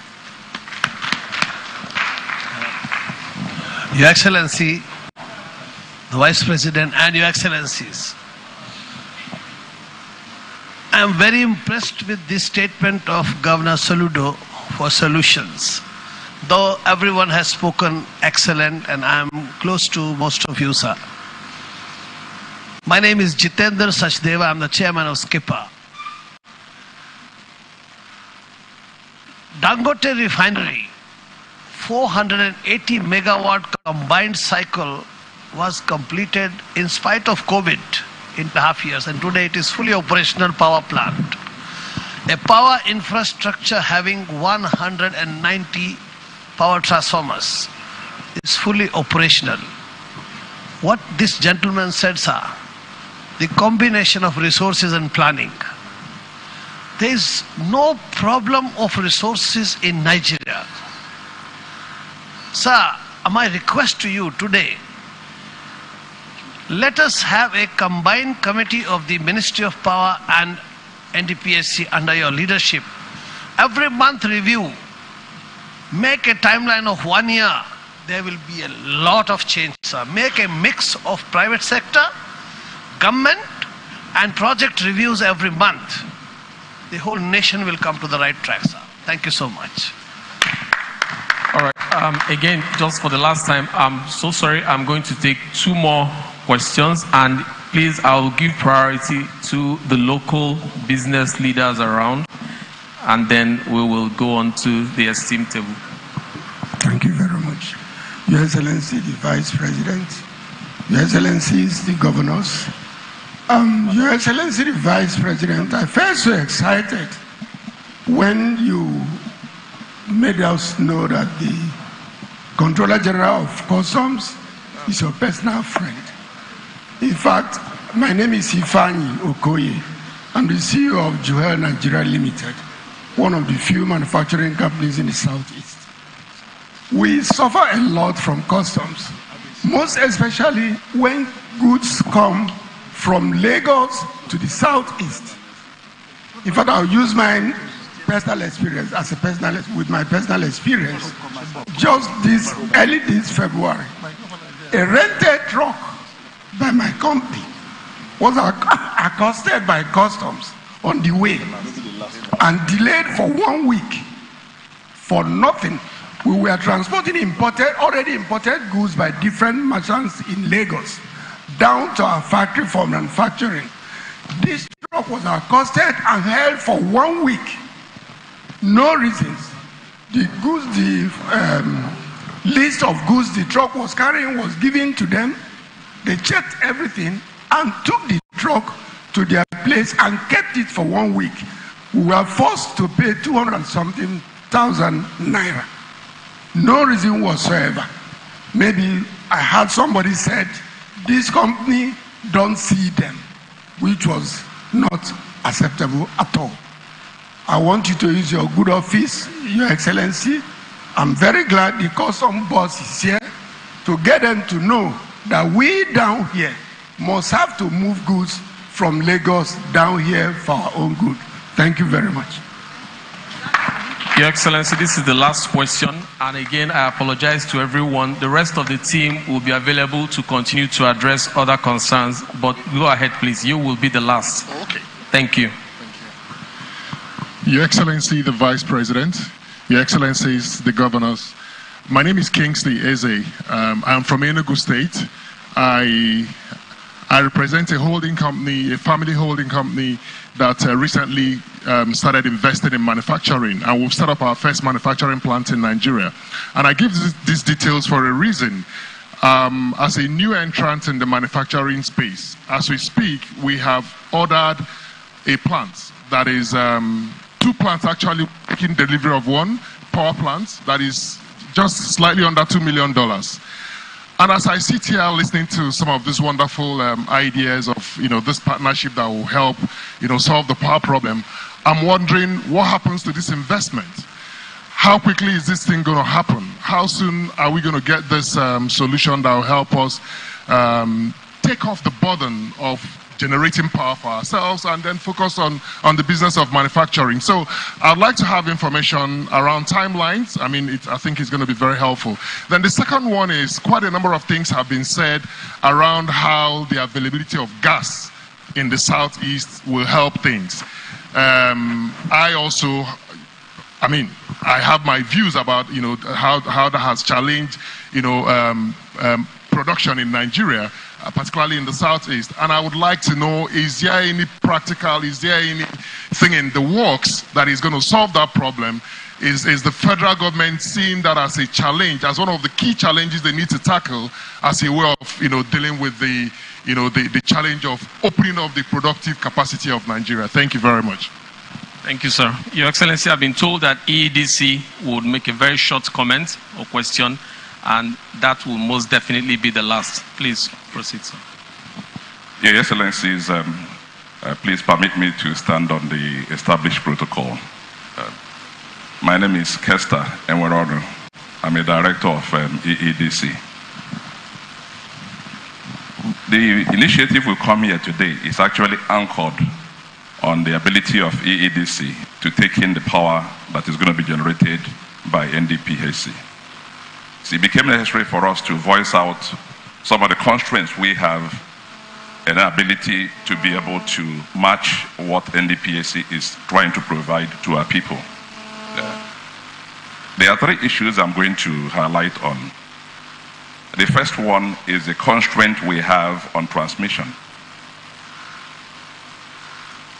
Today, no matter why we have the Aloji power plant, which has capacity of generating 1,000 megawatts, only taking out less than 200 megawatts is the issue of transmission. Meanwhile, we here in Southeast, all we get is less than 300 megawatts. Meanwhile, we have a power plant next to us that has stranded 800 megawatts that has not been taken. I'll give you an example, Your Excellency. In Imo State, a population of 5-6 million people, we have only one transmission station, just one for the whole of the state.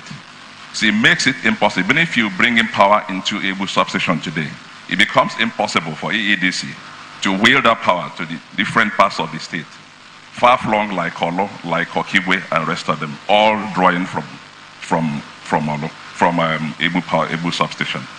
So we will advise that we sit down with NDPHC and TCN and look at how to optimize the transmission network they have here. On our own part, we have taken that initiative to do what we call a high voltage distribution network to be able to link some of the power points, which I believe in collaboration, yes, we'll be having that discussion with them, faster way of delivering. That's number one, Your Excellency. Number two, what we call an operation. Yeah. Number two is serious problem we are having as the EEDC, which has made it difficult for us to serve our people. And I would say, is actually our issue. It doesn't cut across all the other discos. In Abara, where you commissioned the first light of Lagos, they have, Eco Disco has an ATC&C of about 25%. And it's important. It's important, please. Right.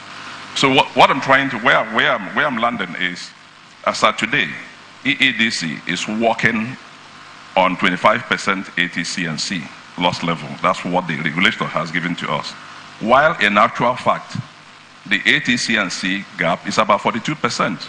What you're talking about here is a gap of over 100 billion naira. So what we are saying in essence is that EEDC should subsidize 100 billion naira for the market. You and me know that it's impossible for them to do that. And like the Honorable Minister mentioned in his address earlier, he stated that we haven't been able to move from 4,000 to a higher capacity all this while. For just one reason. Everything we are doing is based on wrong assumptions. And all of us, good enough, I could see at the panel, they're all private sector people. You know, if you work from wrong assumption, there's no... Welcome back from the live telecast. We'll now continue with our regular programs. Stay tuned.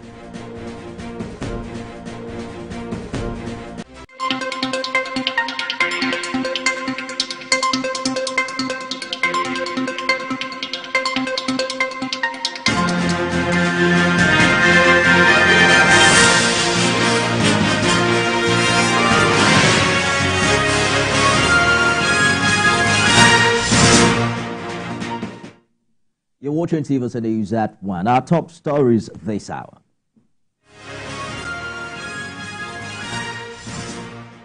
Federal High Court Abuja adjourns ruling on bail application filed by Nnamdi Kanu to the 19th of March.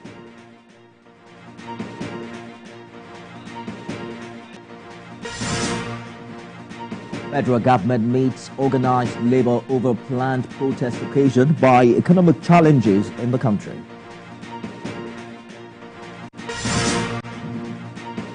And Palestinian Prime Minister Mohammed Shataye announced his resignation of his government over escalating violence in occupied West Bank. Coming up in sports, Liverpool celebrating style after defeating Chelsea in the Carabao Cup final.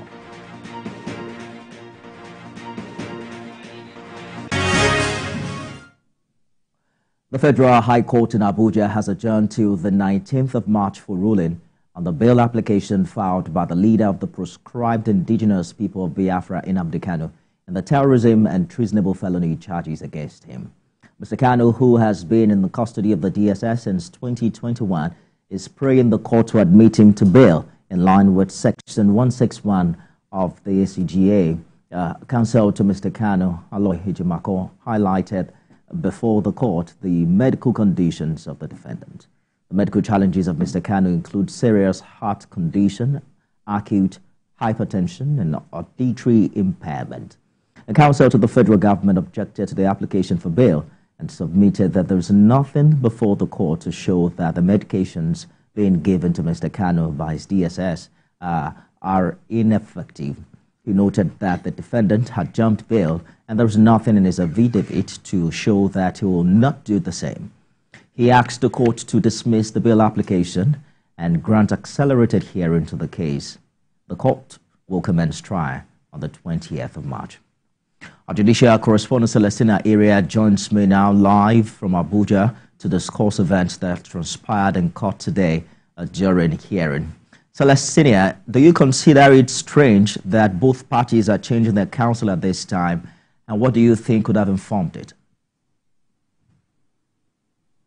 Well, Nifemi, not necessarily strange, because every client is entitled to a counsel he or she feels will best canvass their case before the court.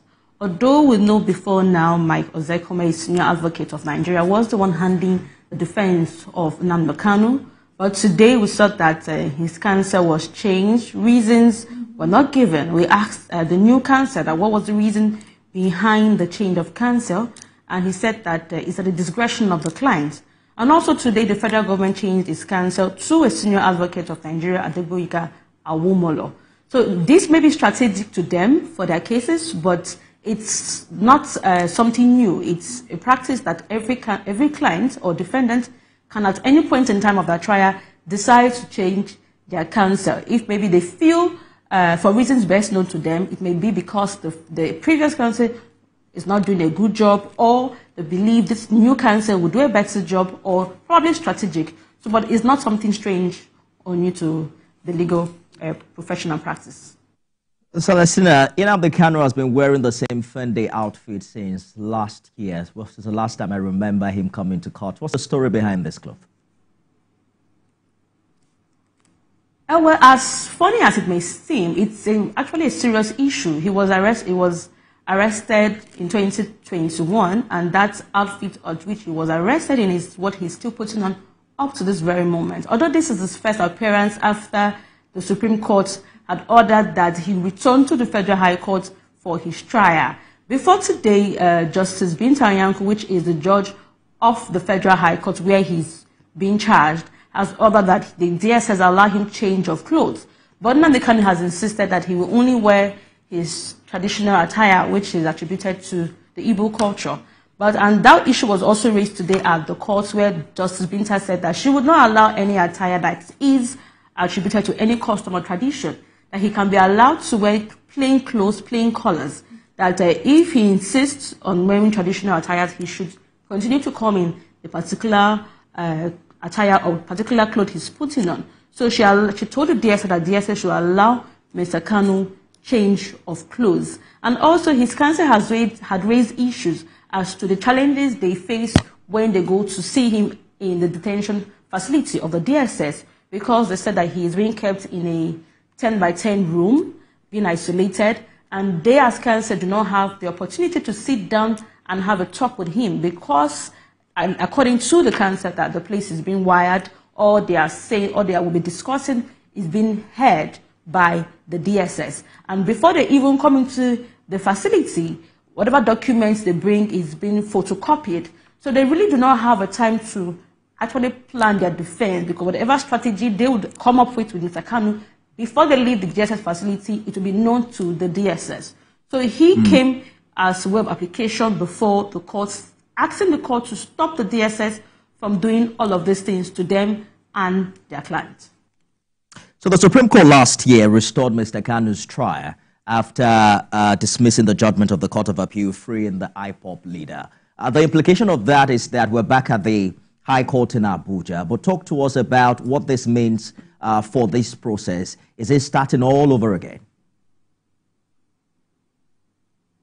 The process of the trial at the Federal High Court will not start de novo, because it was actually put on hold when Mr. Kanu and his counsel informed the Federal High Court that they will be appealing the ruling of Justice Binta Anyanko. So the trial court actually stayed proceedings, where the matter was taken to the Court of Appeal, where the Court of Appeal entirely dismissed the charges against Mr. Kanu on grounds of the actions carried out by the federal government. According to the Court of Appeal, it faulted the federal government for extraordinarily renditioning Mr. Kanu from Kenya to Nigeria. But at the Supreme Court, the court said that if Mr. Kanu was not pleased with the process at which he was brought back to the country, he should go by way of fundamental right enforcement suit.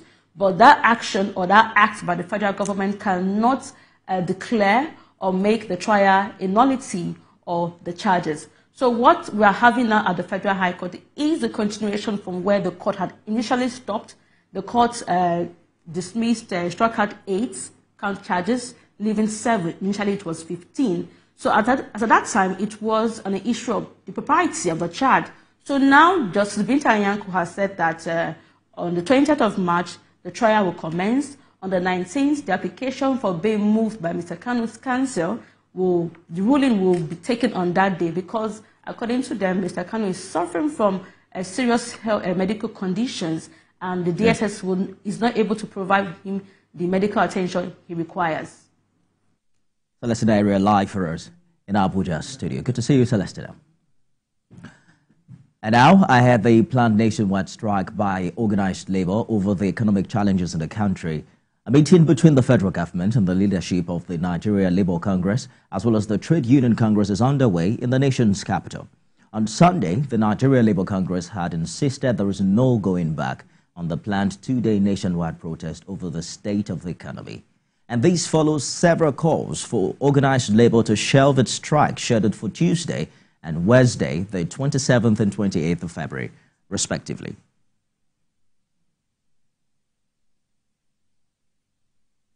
Our correspondent Joke Adisa joins me for update on the proposed strike by organized labor.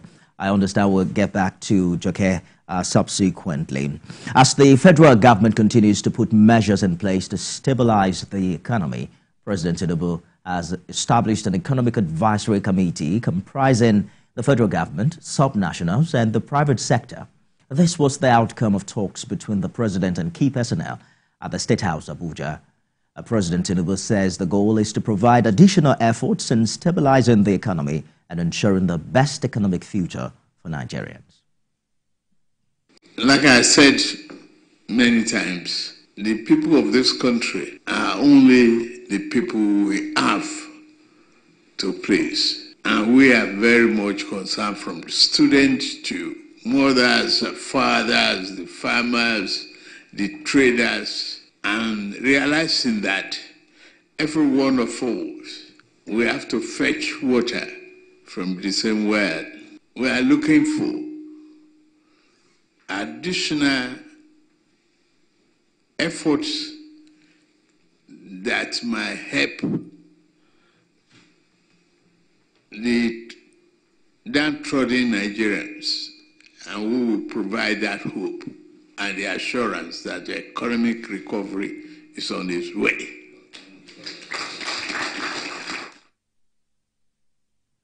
About 48 hours after ECOWAS resolutions lifting economic sanctions on Niger Republic and directing the reopening of the border is still closed.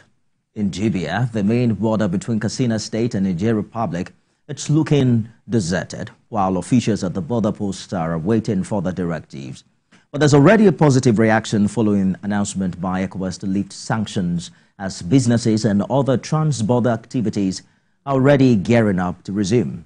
Jibia border is one of the major land borders in the country where serious trans-border activities take place. Some people interviewed at the border post expressed their joy and expectation.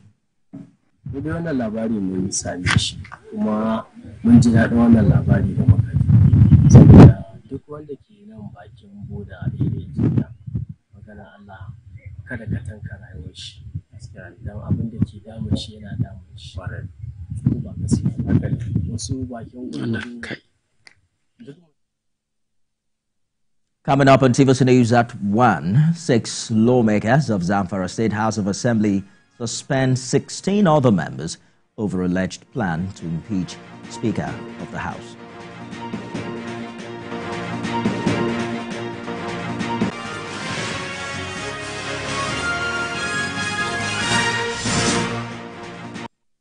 With Glovo, you order anything you want, and when you receive it, you celebrate it with your whole body. Because when that tasty grilled chicken is here, the weekend starts.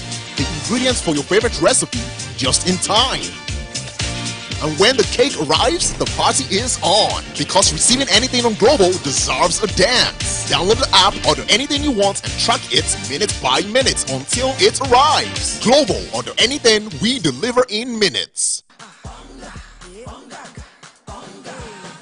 It's the greatest for me. Make sure cooking fun. Happiness, we go fill your belly. Enjoy the taste and aroma daily.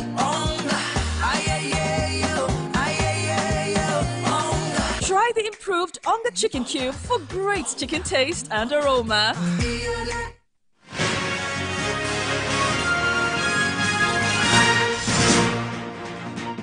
Our top stories of this hour. Federal High Court Abuja adjourns ruling on bail application filed by Nnamdi Kanu to 19th of March.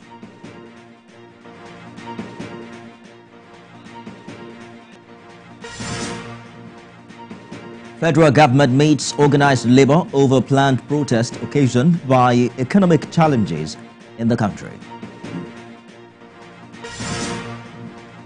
Outside Nigeria, Palestinian Prime Minister Mohammed Shettima announces resignation of his government over escalating violence in occupied West Bank.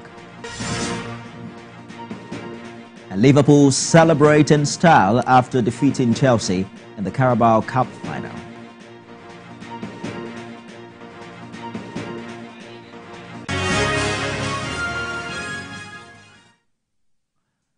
Seven out of the 24 members of the Zamfara State House of Assembly this morning suspended 16 members who threatened to impeach the Speaker of the House last Thursday. They accused members for breaking into the offices of the Clerk of the House and Sergeant-at-Arms. The House, under the leadership of the Speaker, described as illegal the legislative sitting led by the 18 members last Thursday. The 16 members had last Thursday evening suspended the Speaker of the House over his long absence amidst the resurgence of armed bandit activities in the state.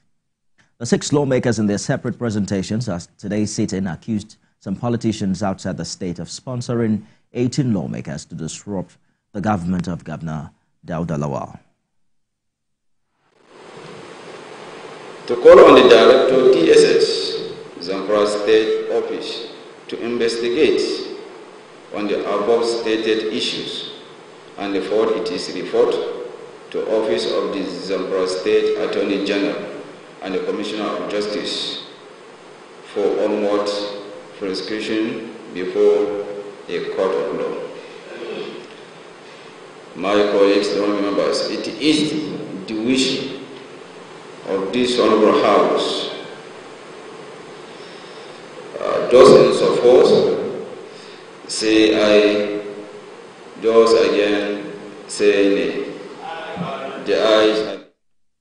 Still in Zamfara, Governor Dauda Lawal has condemned the recent attack on communities in Zumi and Bini Mogaji local government councils. He affirmed his administration's commitment to end the lingering security challenges. Armed bandits that last week attacked Zumi and Nasarawa Godeh in Zumi and Bini Mogaji local government areas. A police officer was killed with houses and shops razed. The visit, according to Governor Lawal, is to commensurate with the victims and families of those who lost their loved ones. Dr. Lawal also directed that relief materials be given to the affected communities. I feel as a responsible governor to come here and see for myself what happened with the aim of commiserating with the society, as well as providing certain relief for them in the meantime. As a result, some people lost their lives, while some are still in captivity. We are committed to your security as well as safety of your properties. Government will never relent in our effort to make sure we provide adequate security. As predicted by many political pundits of a tight contest among the three main contenders in the 2023 presidential election, the February 25th poll came with all these elements. TVC's political desk takes a review of this unique poll, where the winner, Bola Tinubu, won 36.61% of the total votes, having fulfilled the constitutional requirement to be declared winner. Tinubu Bola Ahmed of the APC, having satisfied the requirements of the law, is hereby declared the winner. In the build-up to the February 25th poll, the atmosphere was tensed, with supporters of main candidates throwing jabs at one another of their preferred candidates winning. Former Governor of Lagos State was the candidate of the All Progressive Congress. Former Vice President Atiku Abubakar was the flag bearer of the People's Democratic Party, and former Governor of Anambra State, Peter Obi, was the presidential hopeful of the Labour Party. As always, we'll engage with stakeholders across the board to ensure a more participatory approach so that the exercise is seamless. The electoral umpire, against all odds to postpone the exercise, shocked many by standing with the February 25th date. As expected, the exercise was not without challenges, especially with the deployed equipment, with IRF temporarily set aside, resulting to the manual collation signed by party agents. And the few challenges that we are facing and the steps that we have taken to address those challenges is the currency issue. And again, we had an engagement yesterday with the governor of the central bank. In its recently released report, INEC insists that the exercise showcases the unparalleled diversity following the successful in party representation, demonstrating significant democratic progress. At the presidential poll, the three candidates had the highest votes in 12 states each, including Abuja, while NNPP's Senator Rabiu Musa Kwankwaso had the highest votes in Kano.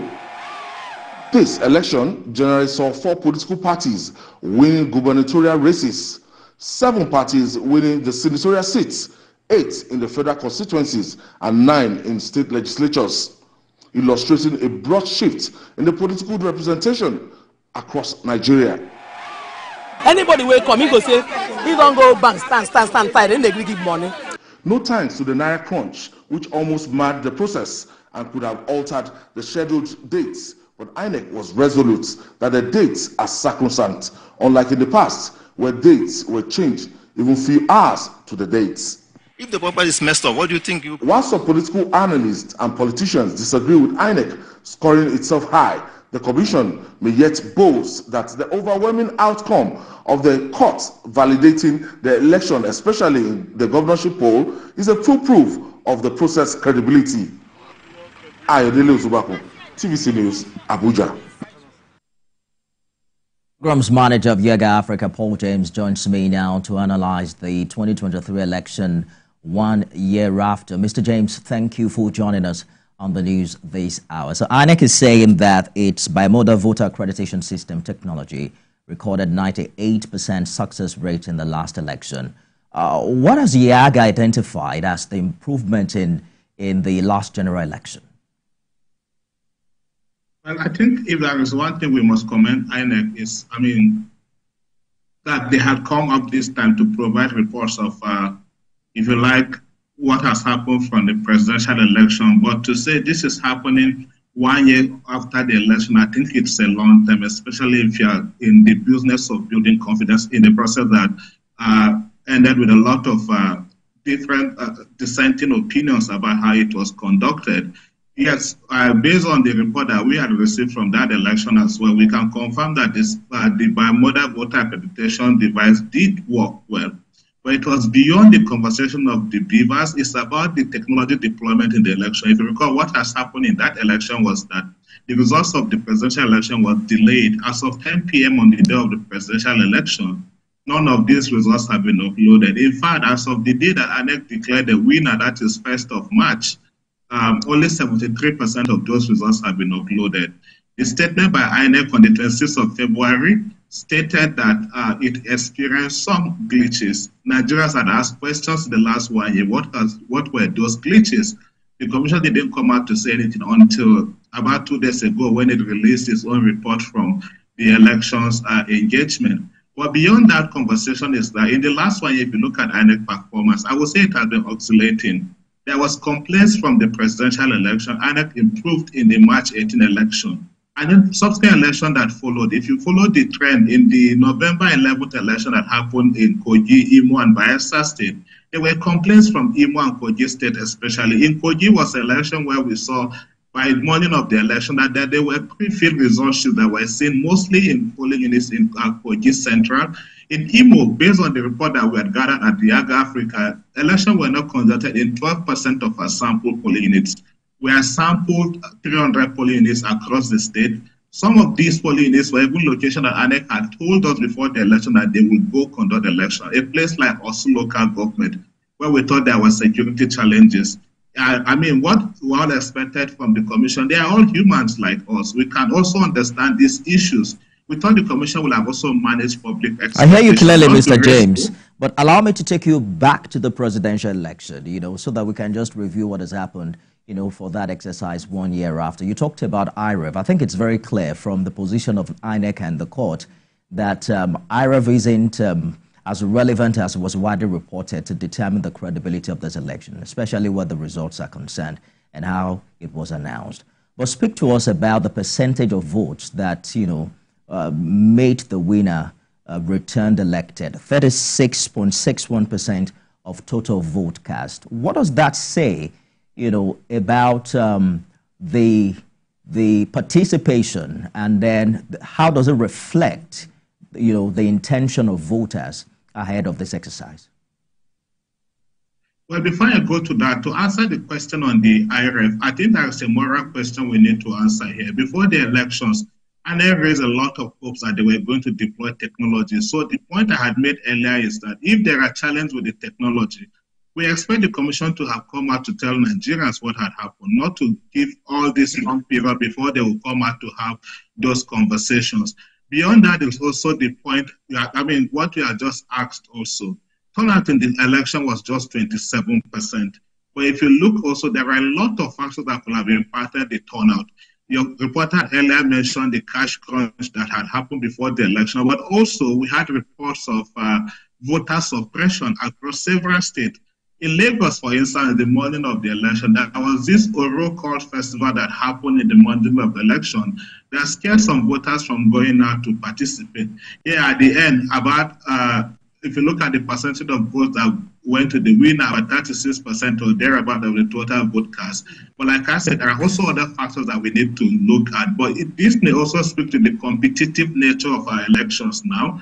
This is the first election in a long time, in over a decade, that you have like 3 major parties contesting in the election, if you like. If you look at the other 2 elections that have been contested in 2011, 2015, 2019, they were majorly contested by 2 parties. But now I think this is where we have the votes divided. So we had the challenge, like I said, of some of the factors that inhibited the conduct of the election, insecurity, for instance, across several states in the country.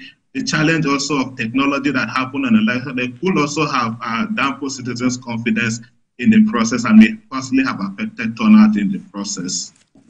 Thank you so much for your contribution. I've been speaking with Programs Manager Yoga Africa, Paul James. We're back with more stories after this break. Stay with us, everyone.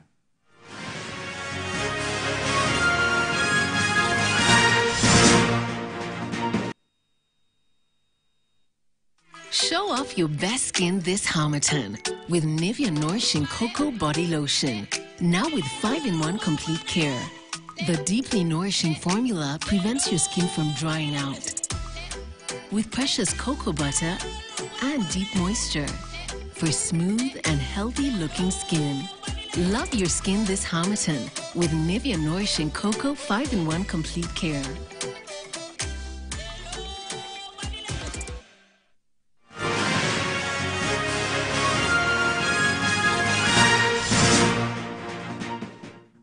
On the 18th of this month, TVC News correspondent Habida Lawal took viewers on a trip to Omidoyin community in Asa local government area of Kwara State to meet the people who seem to have resigned to the fate of a life without access to potable water. For more than 2 decades, the people in these communities do not have access to water and other basic social infrastructure. But respite seemed to be coming their way as the report has gotten the attention of the state government. 48 years old Rafatu Musa comes to the place where deceased members of a family were buried. She still mourns their death after many years. They died of illnesses caused by the lack of potable drinking water. Rafatu lives here in Omidoyin, a rural community in Ote as a local government area of Kwara State, north-central Nigeria. This community once had a dam that was the major source of water for the entire area and contiguous communities. In Omidoyin, Sata, Akokpari, Idibo and Ishara, water is a luxury that even money can't buy.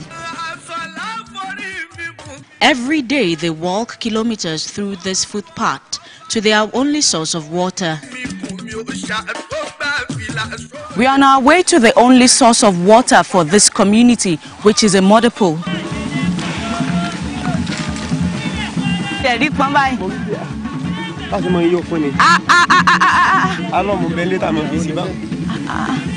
The water is extremely bad. Now, so on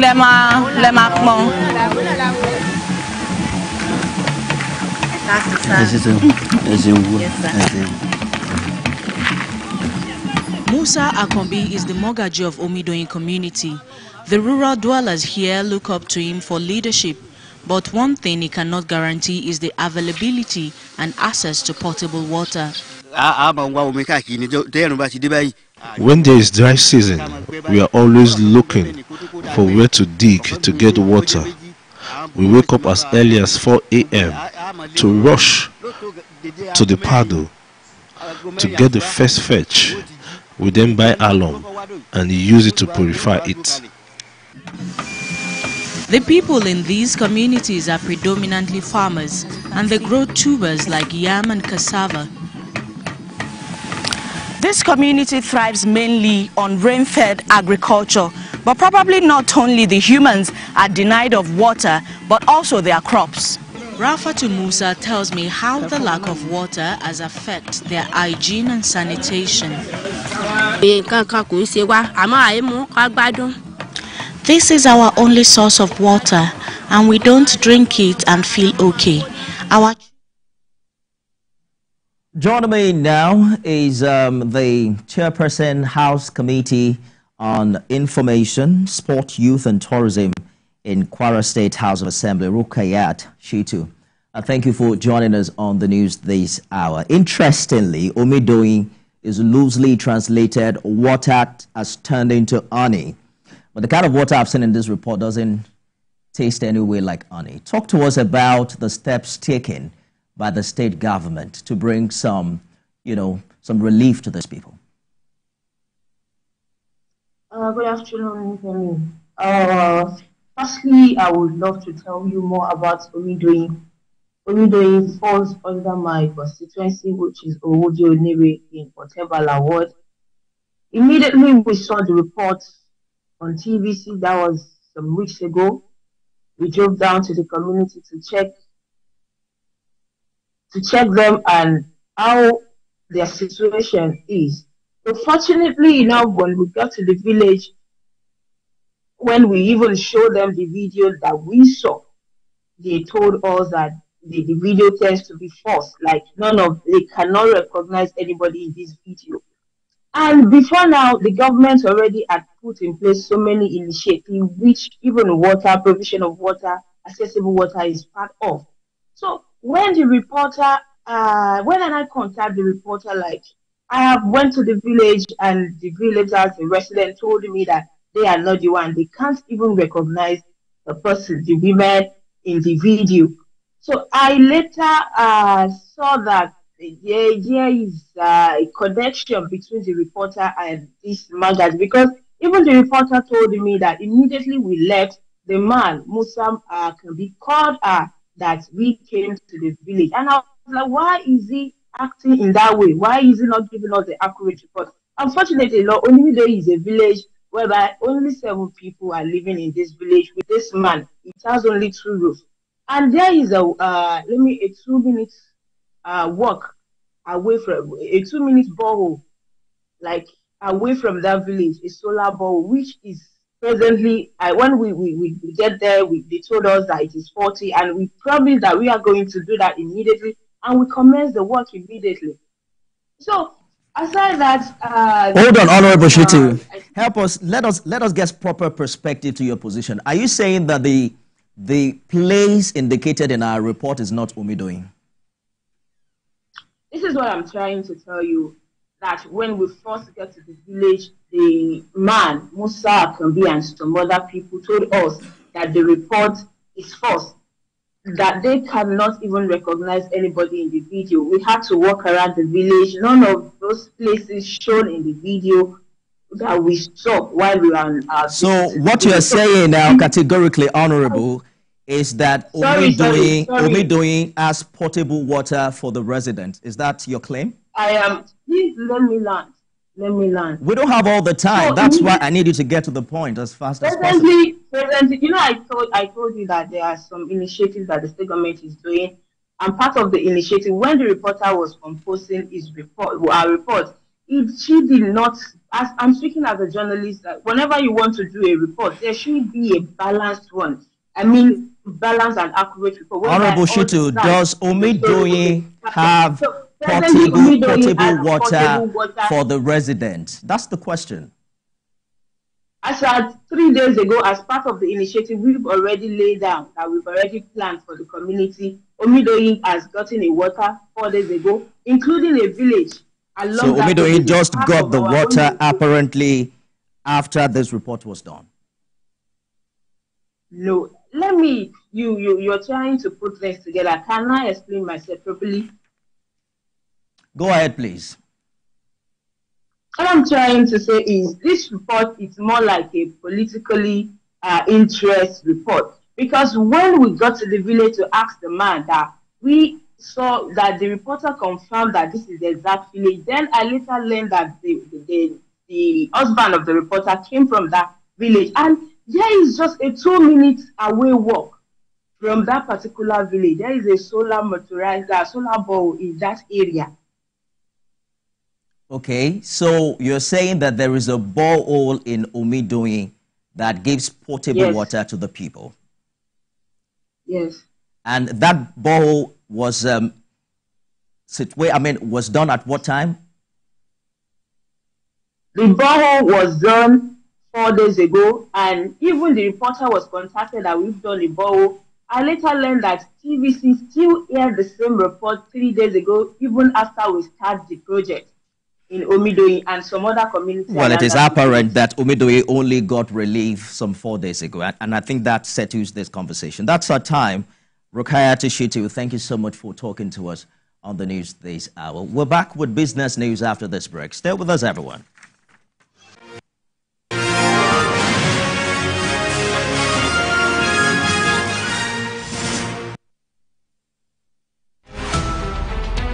Every major news story is with many perspectives and layered with different levels of impact. Hello. What time did this happen? We will be right there.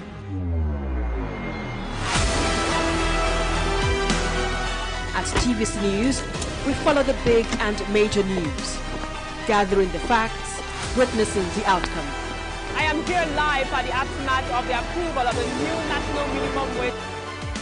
We are TV station of the year, not just for breaking news, but for being first, fair and accurate. TVC News, first with breaking news. Sometimes it's the story that calls. At other times, the people just want to be heard. School, I need students, but I need teacher. Can't continue like this. Their voices were echoing through time itself. We haven't done anything. If the tide is high, everybody run for safety. Their tears leave a sweet, sour taste for all their demands. A familiar call beckoning for change. In our world, no one expects a disaster to happen. But when it does, we'll be there to x-ray all sides, from the east to the west, north and south. Community Forum will examine the oddities and challenges to economic development, as well as issues yearning for government intervention. Watch fresh episodes of Community Forum on Sundays by 9:30 p.m. only on TVC News.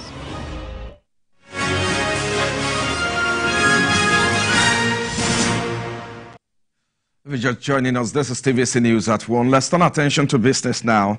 Nigerian Upstream Petroleum Regulatory Commission says active rigs in the oil sector have increased from 11 in 2011 to 30.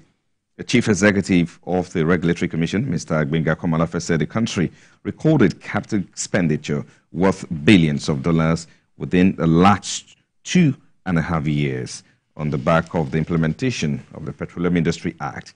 He said effort had also led to the restoration of investor confidence and the creation of certainty and predictability in the sector.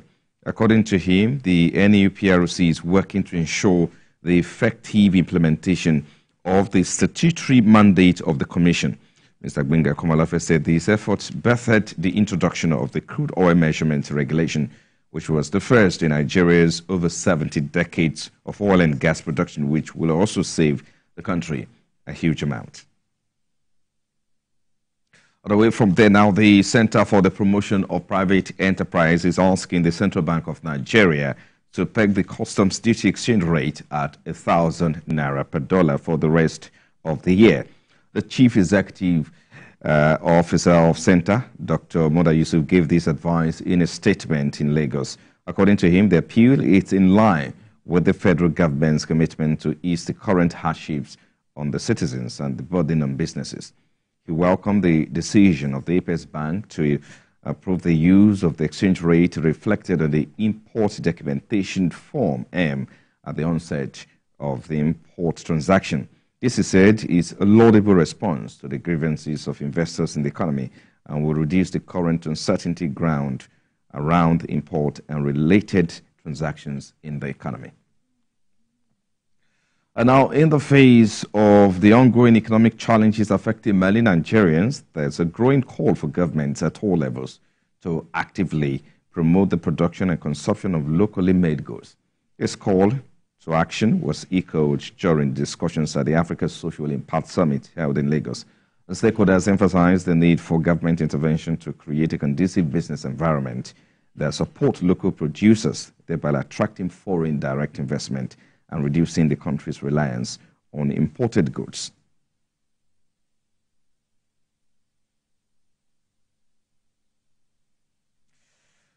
And outside Nigeria now, Asian shares stalled short of 7-month highs today as investors awaited inflation data from the United States, Japan, and Europe that will help refine expectations for future rate moves.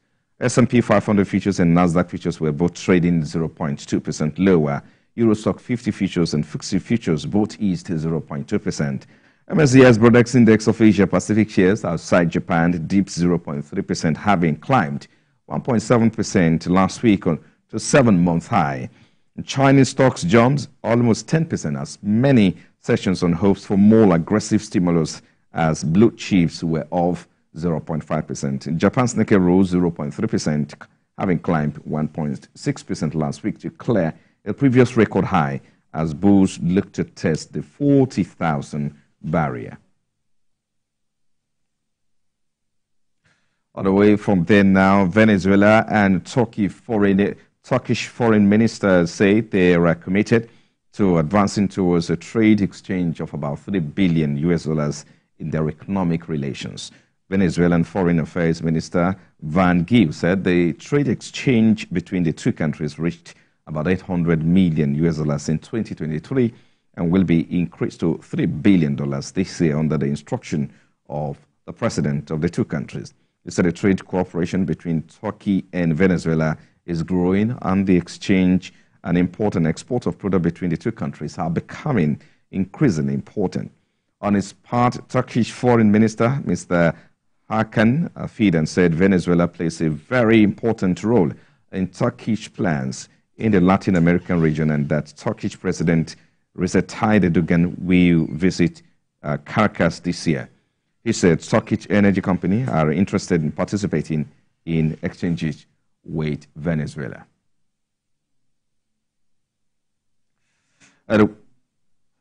Away from the now, Facebook owner Meta has unveiled plans to launch a dedicated team to combat disinformation and harms generated by artificial intelligence ahead of the upcoming European Parliament elections. Meta's head of European Union Affairs, Matteo Pancini, said the European Union Specific Elections Operations Center will bring together experts from across the company to focus on tackling misinformation, influence operations, and risk related to the abuse of AI. He said Meta's effort to address the risk posed by AI will include the addition of a feature for people to disclose when they share AI-generated videos or audio. And that's all we have time for on business news at this hour.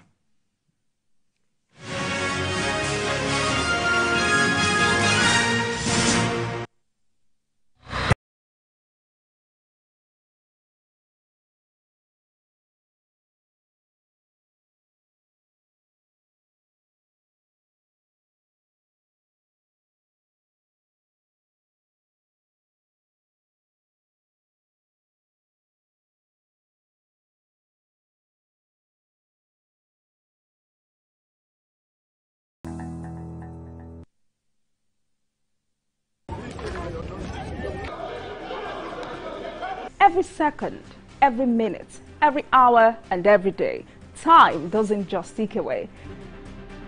It's a countdown to political decisions that shape our world. This country must move. Imagine the impact these decisions have on our lives. Some are consequential, others may leave us intrigued or baffled. You will have no better friend and partner than Nigeria. Step in and feel the frenzy like never before. Join me every weekday for an hour of fact-finding interviews where questions cut to the core. What does Enugu have that other 17 candidates do not have? I will dig in to get to the heart of issues, From local politics to global insight, join me as I unearth the power plays, jaw-dropping revelations and the unfiltered truth. This isn't just politics, it's unraveling the stories that matter. Brace yourself for Politics Tonight every weekday at 8 p.m, where every decision echoes along the corridors of our lives. Politics Tonight, only on TVC News.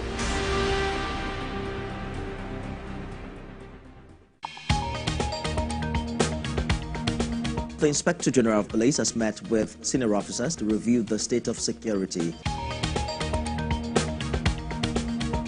We are continuing our coverage of the arrest of Godwin Emefiele. The Senate has summoned the governor of the Central Bank of Nigeria to properly brief the Senate regarding the state of the economy. President Bola Tinubu has announced the total removal of fuel subsidy. The fresh subsidy is gone. What I will never take is threat. Let's now bring you more development from Ibadan, the Oyo State capital, where an explosion has taken place. Tell us about this incident.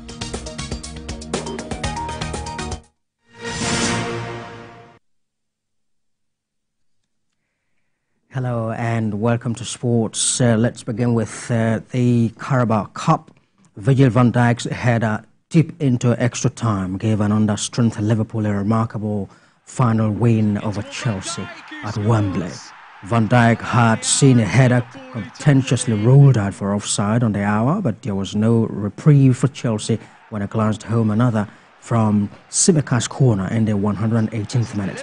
Liverpool's 10th triumph in the competition was achieved without a host of injured stars, including forward Mohamed Salah, Darwin Núñez and Diego Jota. It means Jurgen Klopp's side have achieved the first part of the potential quadruple in the manager's farewell season. Must have won the Carabao Cup. Tsimikas' delivery was perfect and Van Dijk got there first. I got told outside that there's an English phrase, you don't win trophies with kids. I didn't know that. Yeah, right in you. It is in my longer career than mine, but in my more than 20 years, easily the most special trophy I ever won. It's absolutely exceptional. Sometimes I get asked if I'm proud of this, proud of that, and it's really tricky. I don't know. I wish I could feel pride more often. Just don't do. Tonight it was an overwhelming feeling. I was, oh my God.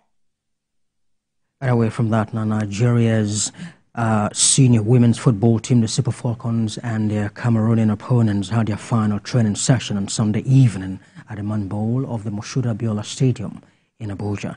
Both teams are preparing for the return leg of their Olympic qualifier scheduled this evening in Abuja. Our correspondent, Jane Mweze, tells us more about it. Nigeria's Super Falcons are fighting for a ticket at the 2024 Paris Olympics after 16 years of absence. The team play the return leg of their third-round Africa Olympics qualifier against the indomitable Lionesses of Cameroon after a barren draw in Douala. Nigeria's coach Randy Waldrum, who is returning to the team after the round of 16 exit at the last World Cup in Australia, New Zealand, and Cameroon's coach Jean-Baptiste Bisek, understands what is at stake in this fixture. The players came together and performed at the World Cup. I think we want to build on that. We don't want to take steps backwards if at all possible. So, we want to come in and replicate the victory and qualify for an Olympics, which we haven't done for many years. Stand-in captain of the Super Falcons, Rashida Tajibade, scored the lone Nigeria goal that threw Cameroon's Lionesses out of the Women's Africa Cup of Nations in Morocco 19 months ago. She also netted 2 goals that eliminated Ethiopia in the second round of this qualifying series and is confident that the Nigerian team can excel at this round of the qualifier.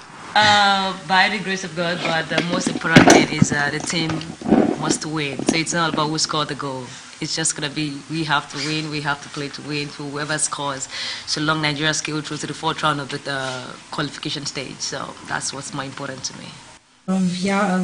This is very normal because she's one of the biggest player ever in the African, in the Cameroon female national team. It has been a very big disadvantage to us, but we are going to do our best, even if she's not here, but we are going to play as if she's still with us. Minister of Sports Development John Eno was at the stadium on Sunday evening to observe the training session and also show his support for the Super Falcons.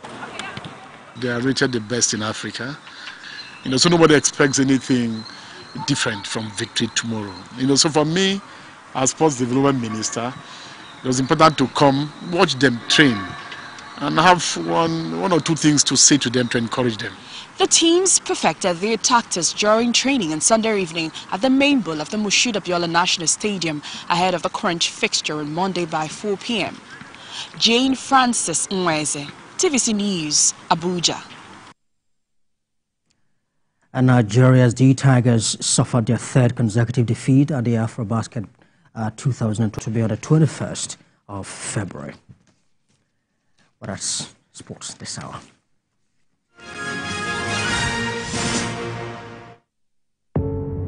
Doubt and fear doesn't occur at the canvas, it shows in the canvas. It shows the conation of raw earthen material slabbed, stroked and molded at a pace provided by the doubt and fear. Every move weigh in the struggle of one to the other, merging the past to the present, brushstrokes of colors seen but not known. For when the wailing stops, the pieces settle down in abject beauty erected for a century of a century. Speaking, advocating, protesting as the arts are meant to be.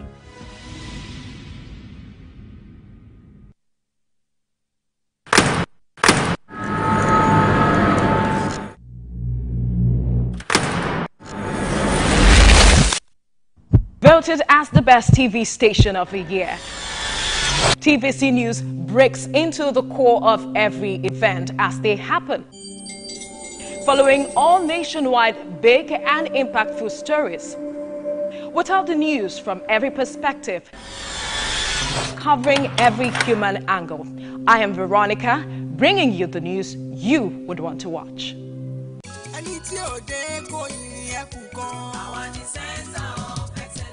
Lagos is the most visited state in Africa as the 5th largest economy on the continent. Covering the state and its government is no mean feat, it's a busy beat.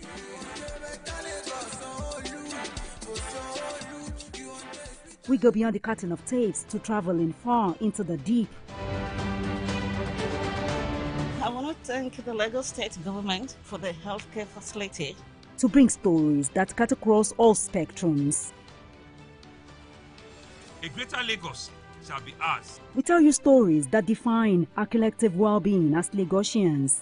I'm Adedoja Salamadini. I live in Lagos, inside Lagos.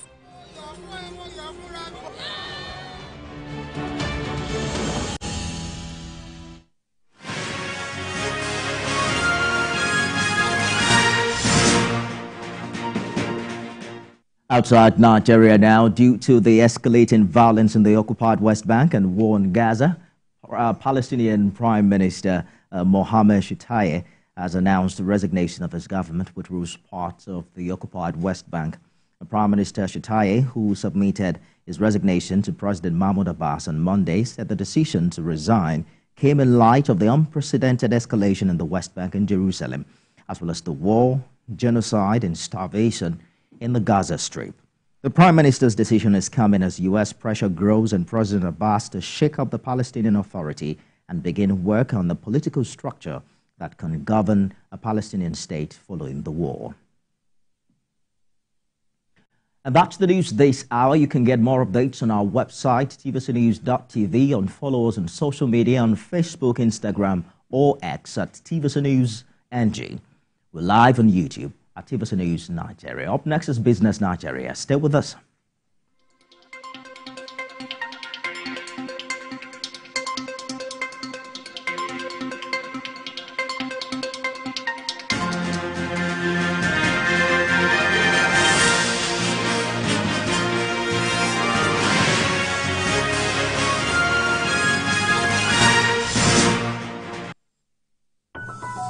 The TVC News at 7 and the TVC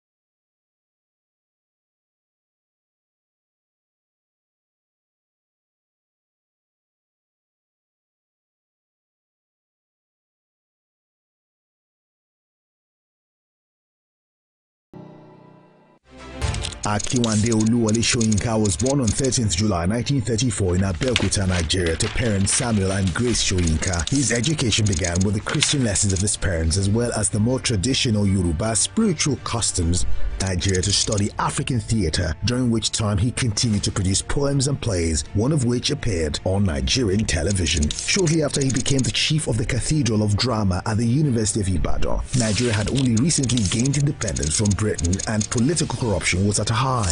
Soyinka's plays and poems became increasingly political and he began giving speeches protesting government corruption. He was accused of conspiring with the Biafra rebels. He was therefore arrested and imprisoned in 1967 for almost 2 years during the Civil War, but managed during his time to write numerous poems. He was finally released in 1969 after a brief period in France. He returned to his position at the university where he founded the magazine Black Orpheus. He left his position and Nigeria in 1971, wary of the political climate of the country. During this time, he published books of poetry and essays. His plays were collected and published, and newer plays were staged. In 1986, he was the first African to win the Nobel Prize in Literature for a wide cultural perspective and with poetic overtones fashioning the drama of existence. He dedicated his acceptance speech to Nelson Mandela and used the platform to criticize apartheid. Later that same year, Soyinka was awarded the Ajib Prize and in 1988 published his book Mandela's Earth and all the poems as well as art, dialogue, and outrage, essays on literature and culture. He also accepted a position at Cornell University. Throughout his life, he has served as a spokesman against apartheid and government corruption. He has won numerous other awards for his work, including the Anisfield Wolf Book Award, the Academy of Achievement Golden Plate Award, and the Ajib Prize for Literature, and he has taught at many prestigious universities, including Emory University, Harvard, and Obafemi Awolowo University. In his lifetime, Soyinka has published 2 novels, 3 collections of short stories, made 3 movies, translated 2 novels, 5 memoirs, 7 poetry collections, 13 essay collections, and produced nearly 30 plays. He holds honorary doctorates from numerous universities and has been invited to teach in schools around the world. He continues to write prolifically in spite of a bout with prostate cancer in 2014. Wole Soyinka, the Nigerian playwright and political activist, has positioned himself as a voice of the voiceless through his piece of art. He has distinguished himself as the African icon that continuously makes a mark in African literature and the world at large.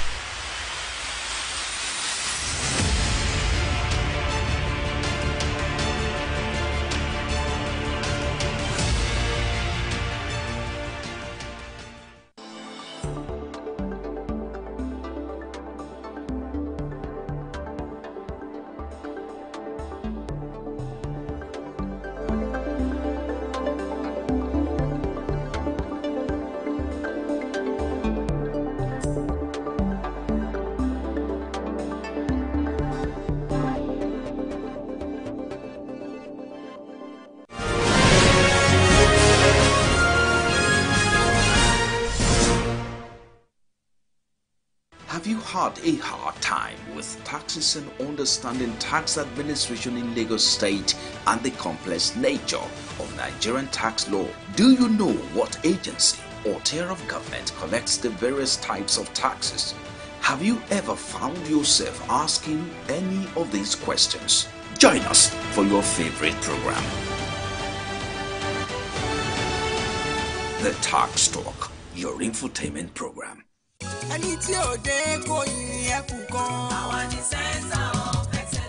Lagos is the most visited state in Africa as the 5th largest economy on the continent. Covering the state and its government is no mean feat, it's a busy beat.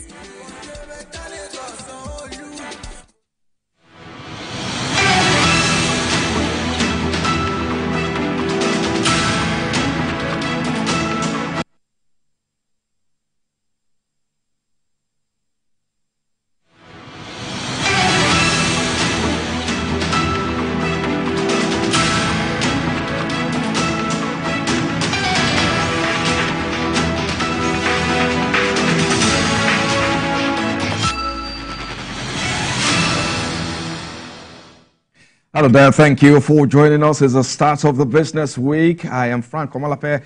Our top stories now. Nigeria active oil rigs record over 100% increase. That's according to NUPRC. And CPPE wants CBN to peg the customs duty exchange rate at 1,000 naira per dollar. And outside Nigeria, Asian shares drift ahead of inflation test. Well, those are the top stories to watch out for today on the program. On our interview segment on the show today, we'll stay on the Monetary Policy Committee meeting under the new governor of Central Bank, Governor of Nigeria, Mr. Olayemi Cardoso, which begins today. And in the second half of the show, we will stay on monetary policy as a CBN reversed regulatory and supervisory guideline and impact on FX. That's, of course, what we'll be looking at. What does this mean for the BDCs and, of course, for the entire market? Of course, we'll get the conversation going in a moment. But let's bring you up to speed with some news now. And now Nigeria Upstream Petroleum Regulatory Commission says active rigs in the oil sector have increased from 11 in 2011 to 30. The chief executive of the Regulatory Commission, Mr. Gbenga Komalafe, said the country recorded capital expenditure worth billions of dollars within the last 2.5 years on the back of the implementation of the Petroleum Industry Act. He said the effort had also led to the restoration of investor confidence and the creation of certainty and predictability in the sector. According to him, the NUPRC is working to ensure the effective implementation of the statutory mandate of the Commission. Mr. Gbenga Komalafe said this effort birthed the introduction of the crude oil measurements regulation, which was the first in Nigeria's over 70 decades of oil and gas production, which will also save the country a huge sum. And in the meantime, the Center for the Promotion of Private Enterprises is asking the Central Bank of Nigeria to peg the customs duty exchange rate at 1,000 naira per US dollar for the rest of the year. The Chief Executive Officer of the Center, Dr. Muda Yusuf, gave this advice in a statement in Lagos. According to him, the appeal is in line with the federal government's commitment to ease the current hardships on the citizens and the burden on businesses. He welcomed the decision of the Apex Bank to approve the use of the exchange rate reflected on the import documentation from M at the onset of the importation transaction. This, he said, is a laudable response to the grievances of investors in the economy and will reduce the current uncertainty around the import and related transactions in the economy.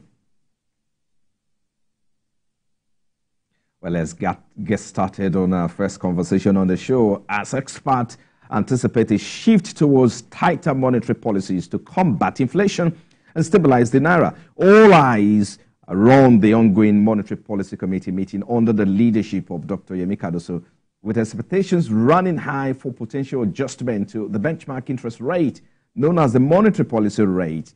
Speculations abound regarding the extent of tightening necessary to address prevailing economic challenges. Specifically, against the backdrop of rising inflation and currency depreciation, the decision makers at the MPC are tasked with charting a course that balances price stability with sustainable growth. Well, that's it. So, to discuss this, I'm joined by the group CEO, Cowrie Asset Limited, Mr. Johnson Chukwu. He joins me virtually now. Thank you, Mr. Chukwu, for your time. Well, it's good to see you again. This meeting is expected to set a tone for future policy directions and market sentiment. Being the first MPC meeting under Mr. Cardoso, what are the key expectations and concerns regarding the MPC meeting and its potential outcomes? Let's start from there. Okay, thank you, Frank, for having me. I'll start with the key expectations. One of the key expectations is that the Monetary Policy Committee, as currently reconstituted, will move the monetary policy rate, will tighten at the meeting holding today and tomorrow. And why would we expect that they will tighten? We expect them that they will increase the monetary policy rate beyond the 18.75%. And bear in mind that every decision taken by the monetary authorities in the past few weeks indicates a very strong tendency towards tightening. We've seen the central bank and debt management office withdraw about 6.6 trillion naira from the economy in the past 3 or 4 weeks. And we've also seen the central bank issue treasury bills, the 364-day treasury bills, at 19% with effective yield of more than 20%. So clearly, those are indications of the thought process or the policy orientation of the monetary authorities. And as it stands today, it would not make sense for them to keep rates, MPR, at 18%, 5%, when even treasury bills is trading about 19%. So I think clearly we should expect a material increase in monetary policy rate. What are the underlying currents? One, we've seen an inflation rate at 29.9% to a 28-year high, which clearly calls for a need to apply some policies to moderate inflation. Of course, we have always said that inflationary pressures today is not largely driven by excess liquidity. Of course, there is a liquidity suffix as a result of injection of liquidity to the economy from the ways and means funding of the federal government. But the other factors that are actually driving up inflation, food production, pass-through effect of exchange rate depreciation. The other factor that makes it compelling, or that may inform the decision of the Monetary Policy Committee to tighten, is the pressures on foreign exchange. We've seen Naira touch more than 1,900 Naira to dollar a couple of days back, although it has clawed back to about 1,600 or thereabouts. So these are two factors that will likely propel the decision of the Monetary Policy Committee. On the converse, we're also dealing with an economy that grew at 3.46% in the last quarter of last year and about 2.74% in the full year 2023, which also indicates that even with a moderate tightening, in as much as that could lead to a slowdown in economic growth, but it may not tip the economy into a recession because the growth of 3.46% was one of the best we saw in the past few quarters. So those are factors that will basically inform the decision the Monetary Policy Committee will take today and tomorrow. So your expectation is that we're likely to see a review, an upward review in the MPR, isn't it? Absolutely. I expect that we should see an increase in monetary policy rate by at least a minimum of 100 basis points. But I suspect it could actually increase by more than 100 basis points. Should that happen, what implication would that have on investor confidence, activities in the market, in the stock market, in the fixed income market, and all of that? I think you need to give us an understanding of what may happen going forward should that happen. If you look at what I said earlier, what I actually said is that the interest rate environment has completely overtaken the current monetary policy rate, which was last adjusted in July last year. Like I did mention earlier, the Treasury bills rate, the 364-day bills is trading at a yield, at the primary market of more than 19%, effective yield of more than 20%. We've seen even the 182-day bills 2 weeks ago was sold at 18%. And then the one of last week was also sold around 17.5%. So we are dealing with a market yield environment that has made the current monetary policy rate no longer relevant. So it has to be adjusted to be reflective of the current interest rate environment. Secondly, a lot of banks are going to the standing lending facility of the central bank to borrow. And they are borrowing at MPR plus 5%. I think at plus 5%. So if MPR is increased, then that will make it more punitive for the banks to come and borrow. And therefore, we discourage further credit creation, particularly for banks that don't have strong liquidity. So that's another factor you have to look at, that the MPR has to be adjusted to remain the anchor rate in the economy. As it stands today, it had been made obsolete by the decisions earlier taken by the central bank and the general macroeconomic environment that relates to interest rate. So what will be the impact on equity market, a fixed income market? Ideally, when you have a material increase in fixed income rate, portfolio investors will adjust their portfolios and underweight them in equities and overweight them in fixed income instruments. So we should expect that as this trend continues, that there will be some sell down in equities, Of course, we've seen some level of moderation in equity market gains in the past few weeks, obviously in response to the sharp increase in interest rates at the T-bills market.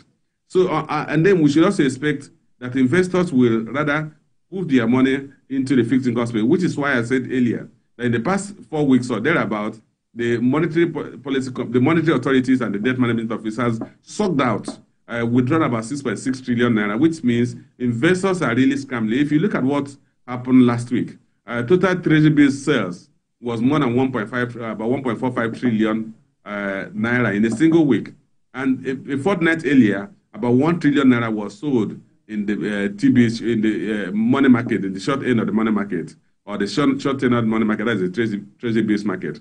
So these are indications of where investors are putting their money. As it relates to possibility of equity price adjustment, material equity price adjustment, which I'd actually feared, that may be delayed until we begin to see publications of full-year results of quoted companies, because a huge portion of the investment now in the market is held by institutional investors like the PFS, who will tell you they are there for the long haul. But I think as we move towards a high-yield fixed income environment, then ultimately the portfolio investors like the PFAs will also have no choice than to adjust their portfolios in favor of fixed income instruments. Interesting insight there. Some have called for the need to strike a balance between stimulating economic growth and managing inflation as it well. In addition to monetary policy, what fiscal measures do you believe are crucial to addressing Nigeria's macroeconomic challenges at this time?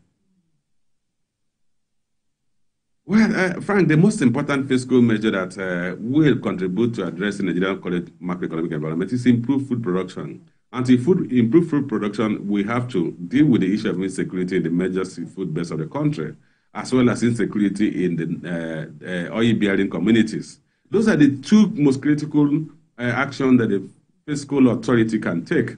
Because if you have increased food production, food prices will come down. That because food components account for more than 60% of the basket of consumer price index. And if you have a food inflation about 35% in January, and you can bring it down to maybe sub 10%, you can imagine the impact on overall inflation, all item inflation. And then if you have improved crude production, you're going to see improvement in foreign exchange earnings, improvement in foreign reserves, stabilization of exchange rate, and possibly appreciation of the naira, which will reduce the pass-through effect of naira depreciation on commodity on prices. So those are the two major things that the fiscal authority have to do. The third factor is to moderate or possibly eliminate borrowing by ways and means, which is injecting liquidity into the economy that is not backed by productive activities. And then the fourth element is to reduce the amount of foreign exchange crude oil sales price that is shared to the 3 tiers of government at the higher exchange rate. Of course, we're dealing with exchange rate about 1,400, 1,500 today, even if you use the I&E window rate. And if you convert whatever is earned from crude oil sales, which for me is similar to economic rent, it leads to injection of liquidity that is not bad by productive activities. And that liquidity eventually finds itself into the market and propel higher supply of money without commensurate increase in goods and services. So those are the factors that I think the fiscal authorities can deal with. I can dwell further on that as we progress in this conversation. I mean, in recent time, we've seen the presidency gave a directive, to release grain from the National Reserve. So it's expected that that directive, when implemented, should perhaps drive down the cost of, food prices in the market. Also, we've seen on the monetary side, we've seen the CBN clamp down on BDCs as well. Recently, they also issued a directive. So if you put all of this together, how soon are we close to, bringing all of these heat down with regards to the cost of living, the high cost of living, the prices of food items, and of course the inflation that is also biting hard vis-a-vis the exchange rate volatility as well? Okay, in the first place, bear in mind that we do not have so much food in the silos. We don't have so much food reserve in the country. That is, some states have actually said they have nothing in the silos in their state. So the amount of food that will be released from the reserves or the silos is minimal, and we have very little effect on food supply. But most importantly, food is what is consumed daily. Whatever you have in your strategic reserve will not satisfy a daily consumption, because food consumption is like a flow, and a one-off supply or release of strategic reserve of grain will hardly scratch the surface, will not move the needle. What matters is that we restore food production, and then the challenge we are going to have will be for the season.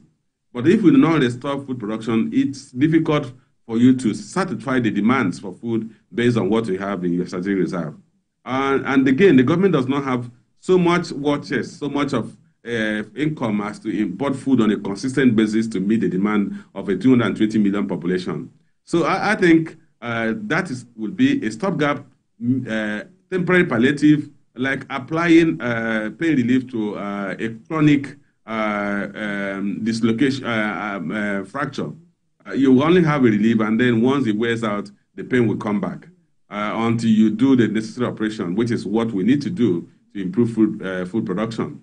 Then the second aspect of your question, as it relates to the impacts of this current pursuit of BDCs by law enforcement agencies, I think it is wrong-headed. It doesn't solve any problem. The BDCs are not market makers in foreign exchange. Neither do they generate the demand, nor they generate the supply. So they are not, they are just a market where a person who needs something comes to, and a person who is selling something will come to, because both of them know if you go there, you sell, if you go there, you buy. So pursuing them around does not address the issue of demand and supply, does not address the issue of the fact that supply is far below demand. I think what we should do is focus on the critical issues of improving supply.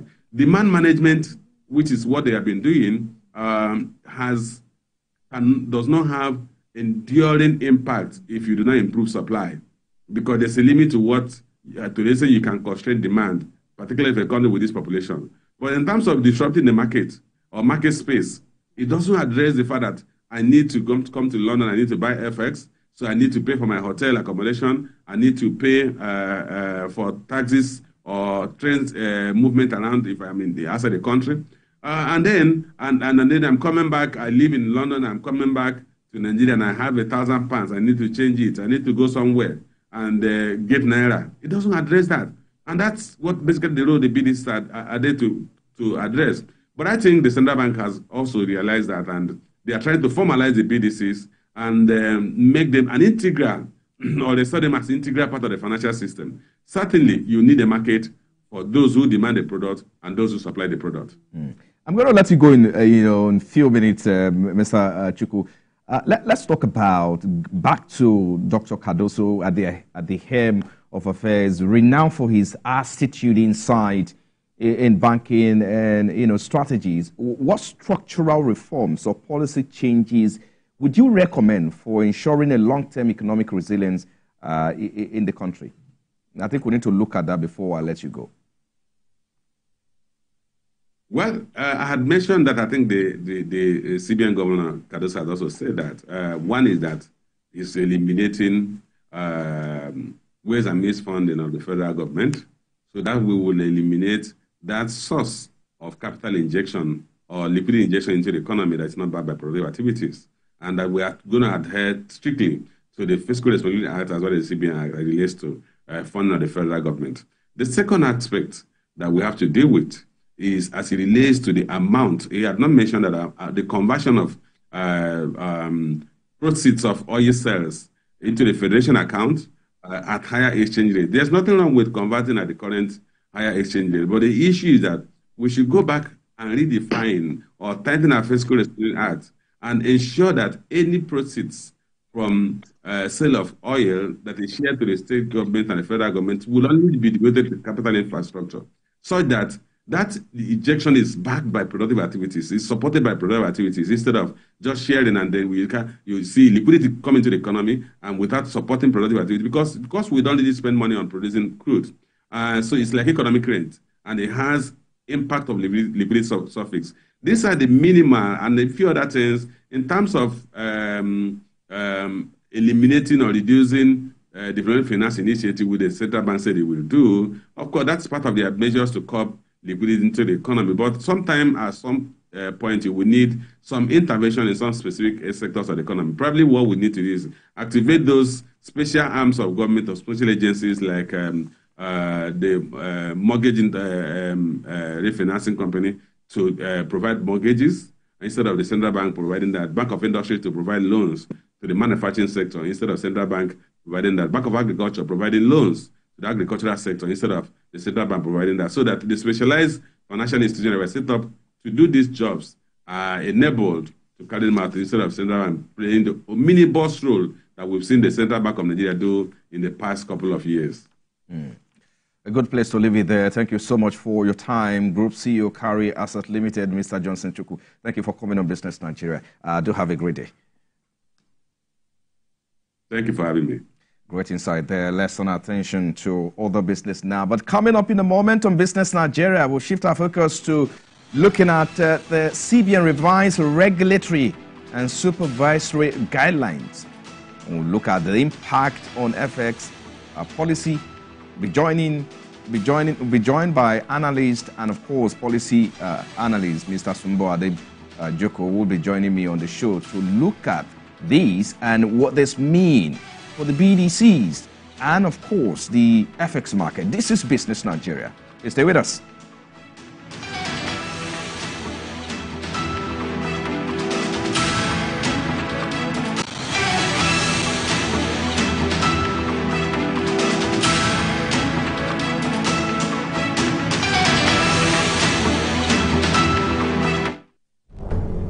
Every week, Green Angle, in partnership with Wild Aid, will bring you a documentary series on environmental issues affecting Nigeria's amazing biodiversity, from climate change, air pollution, and wildlife conservation.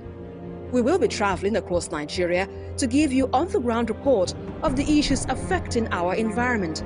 It airs every Saturday at 4:30 p.m. only on TVC News.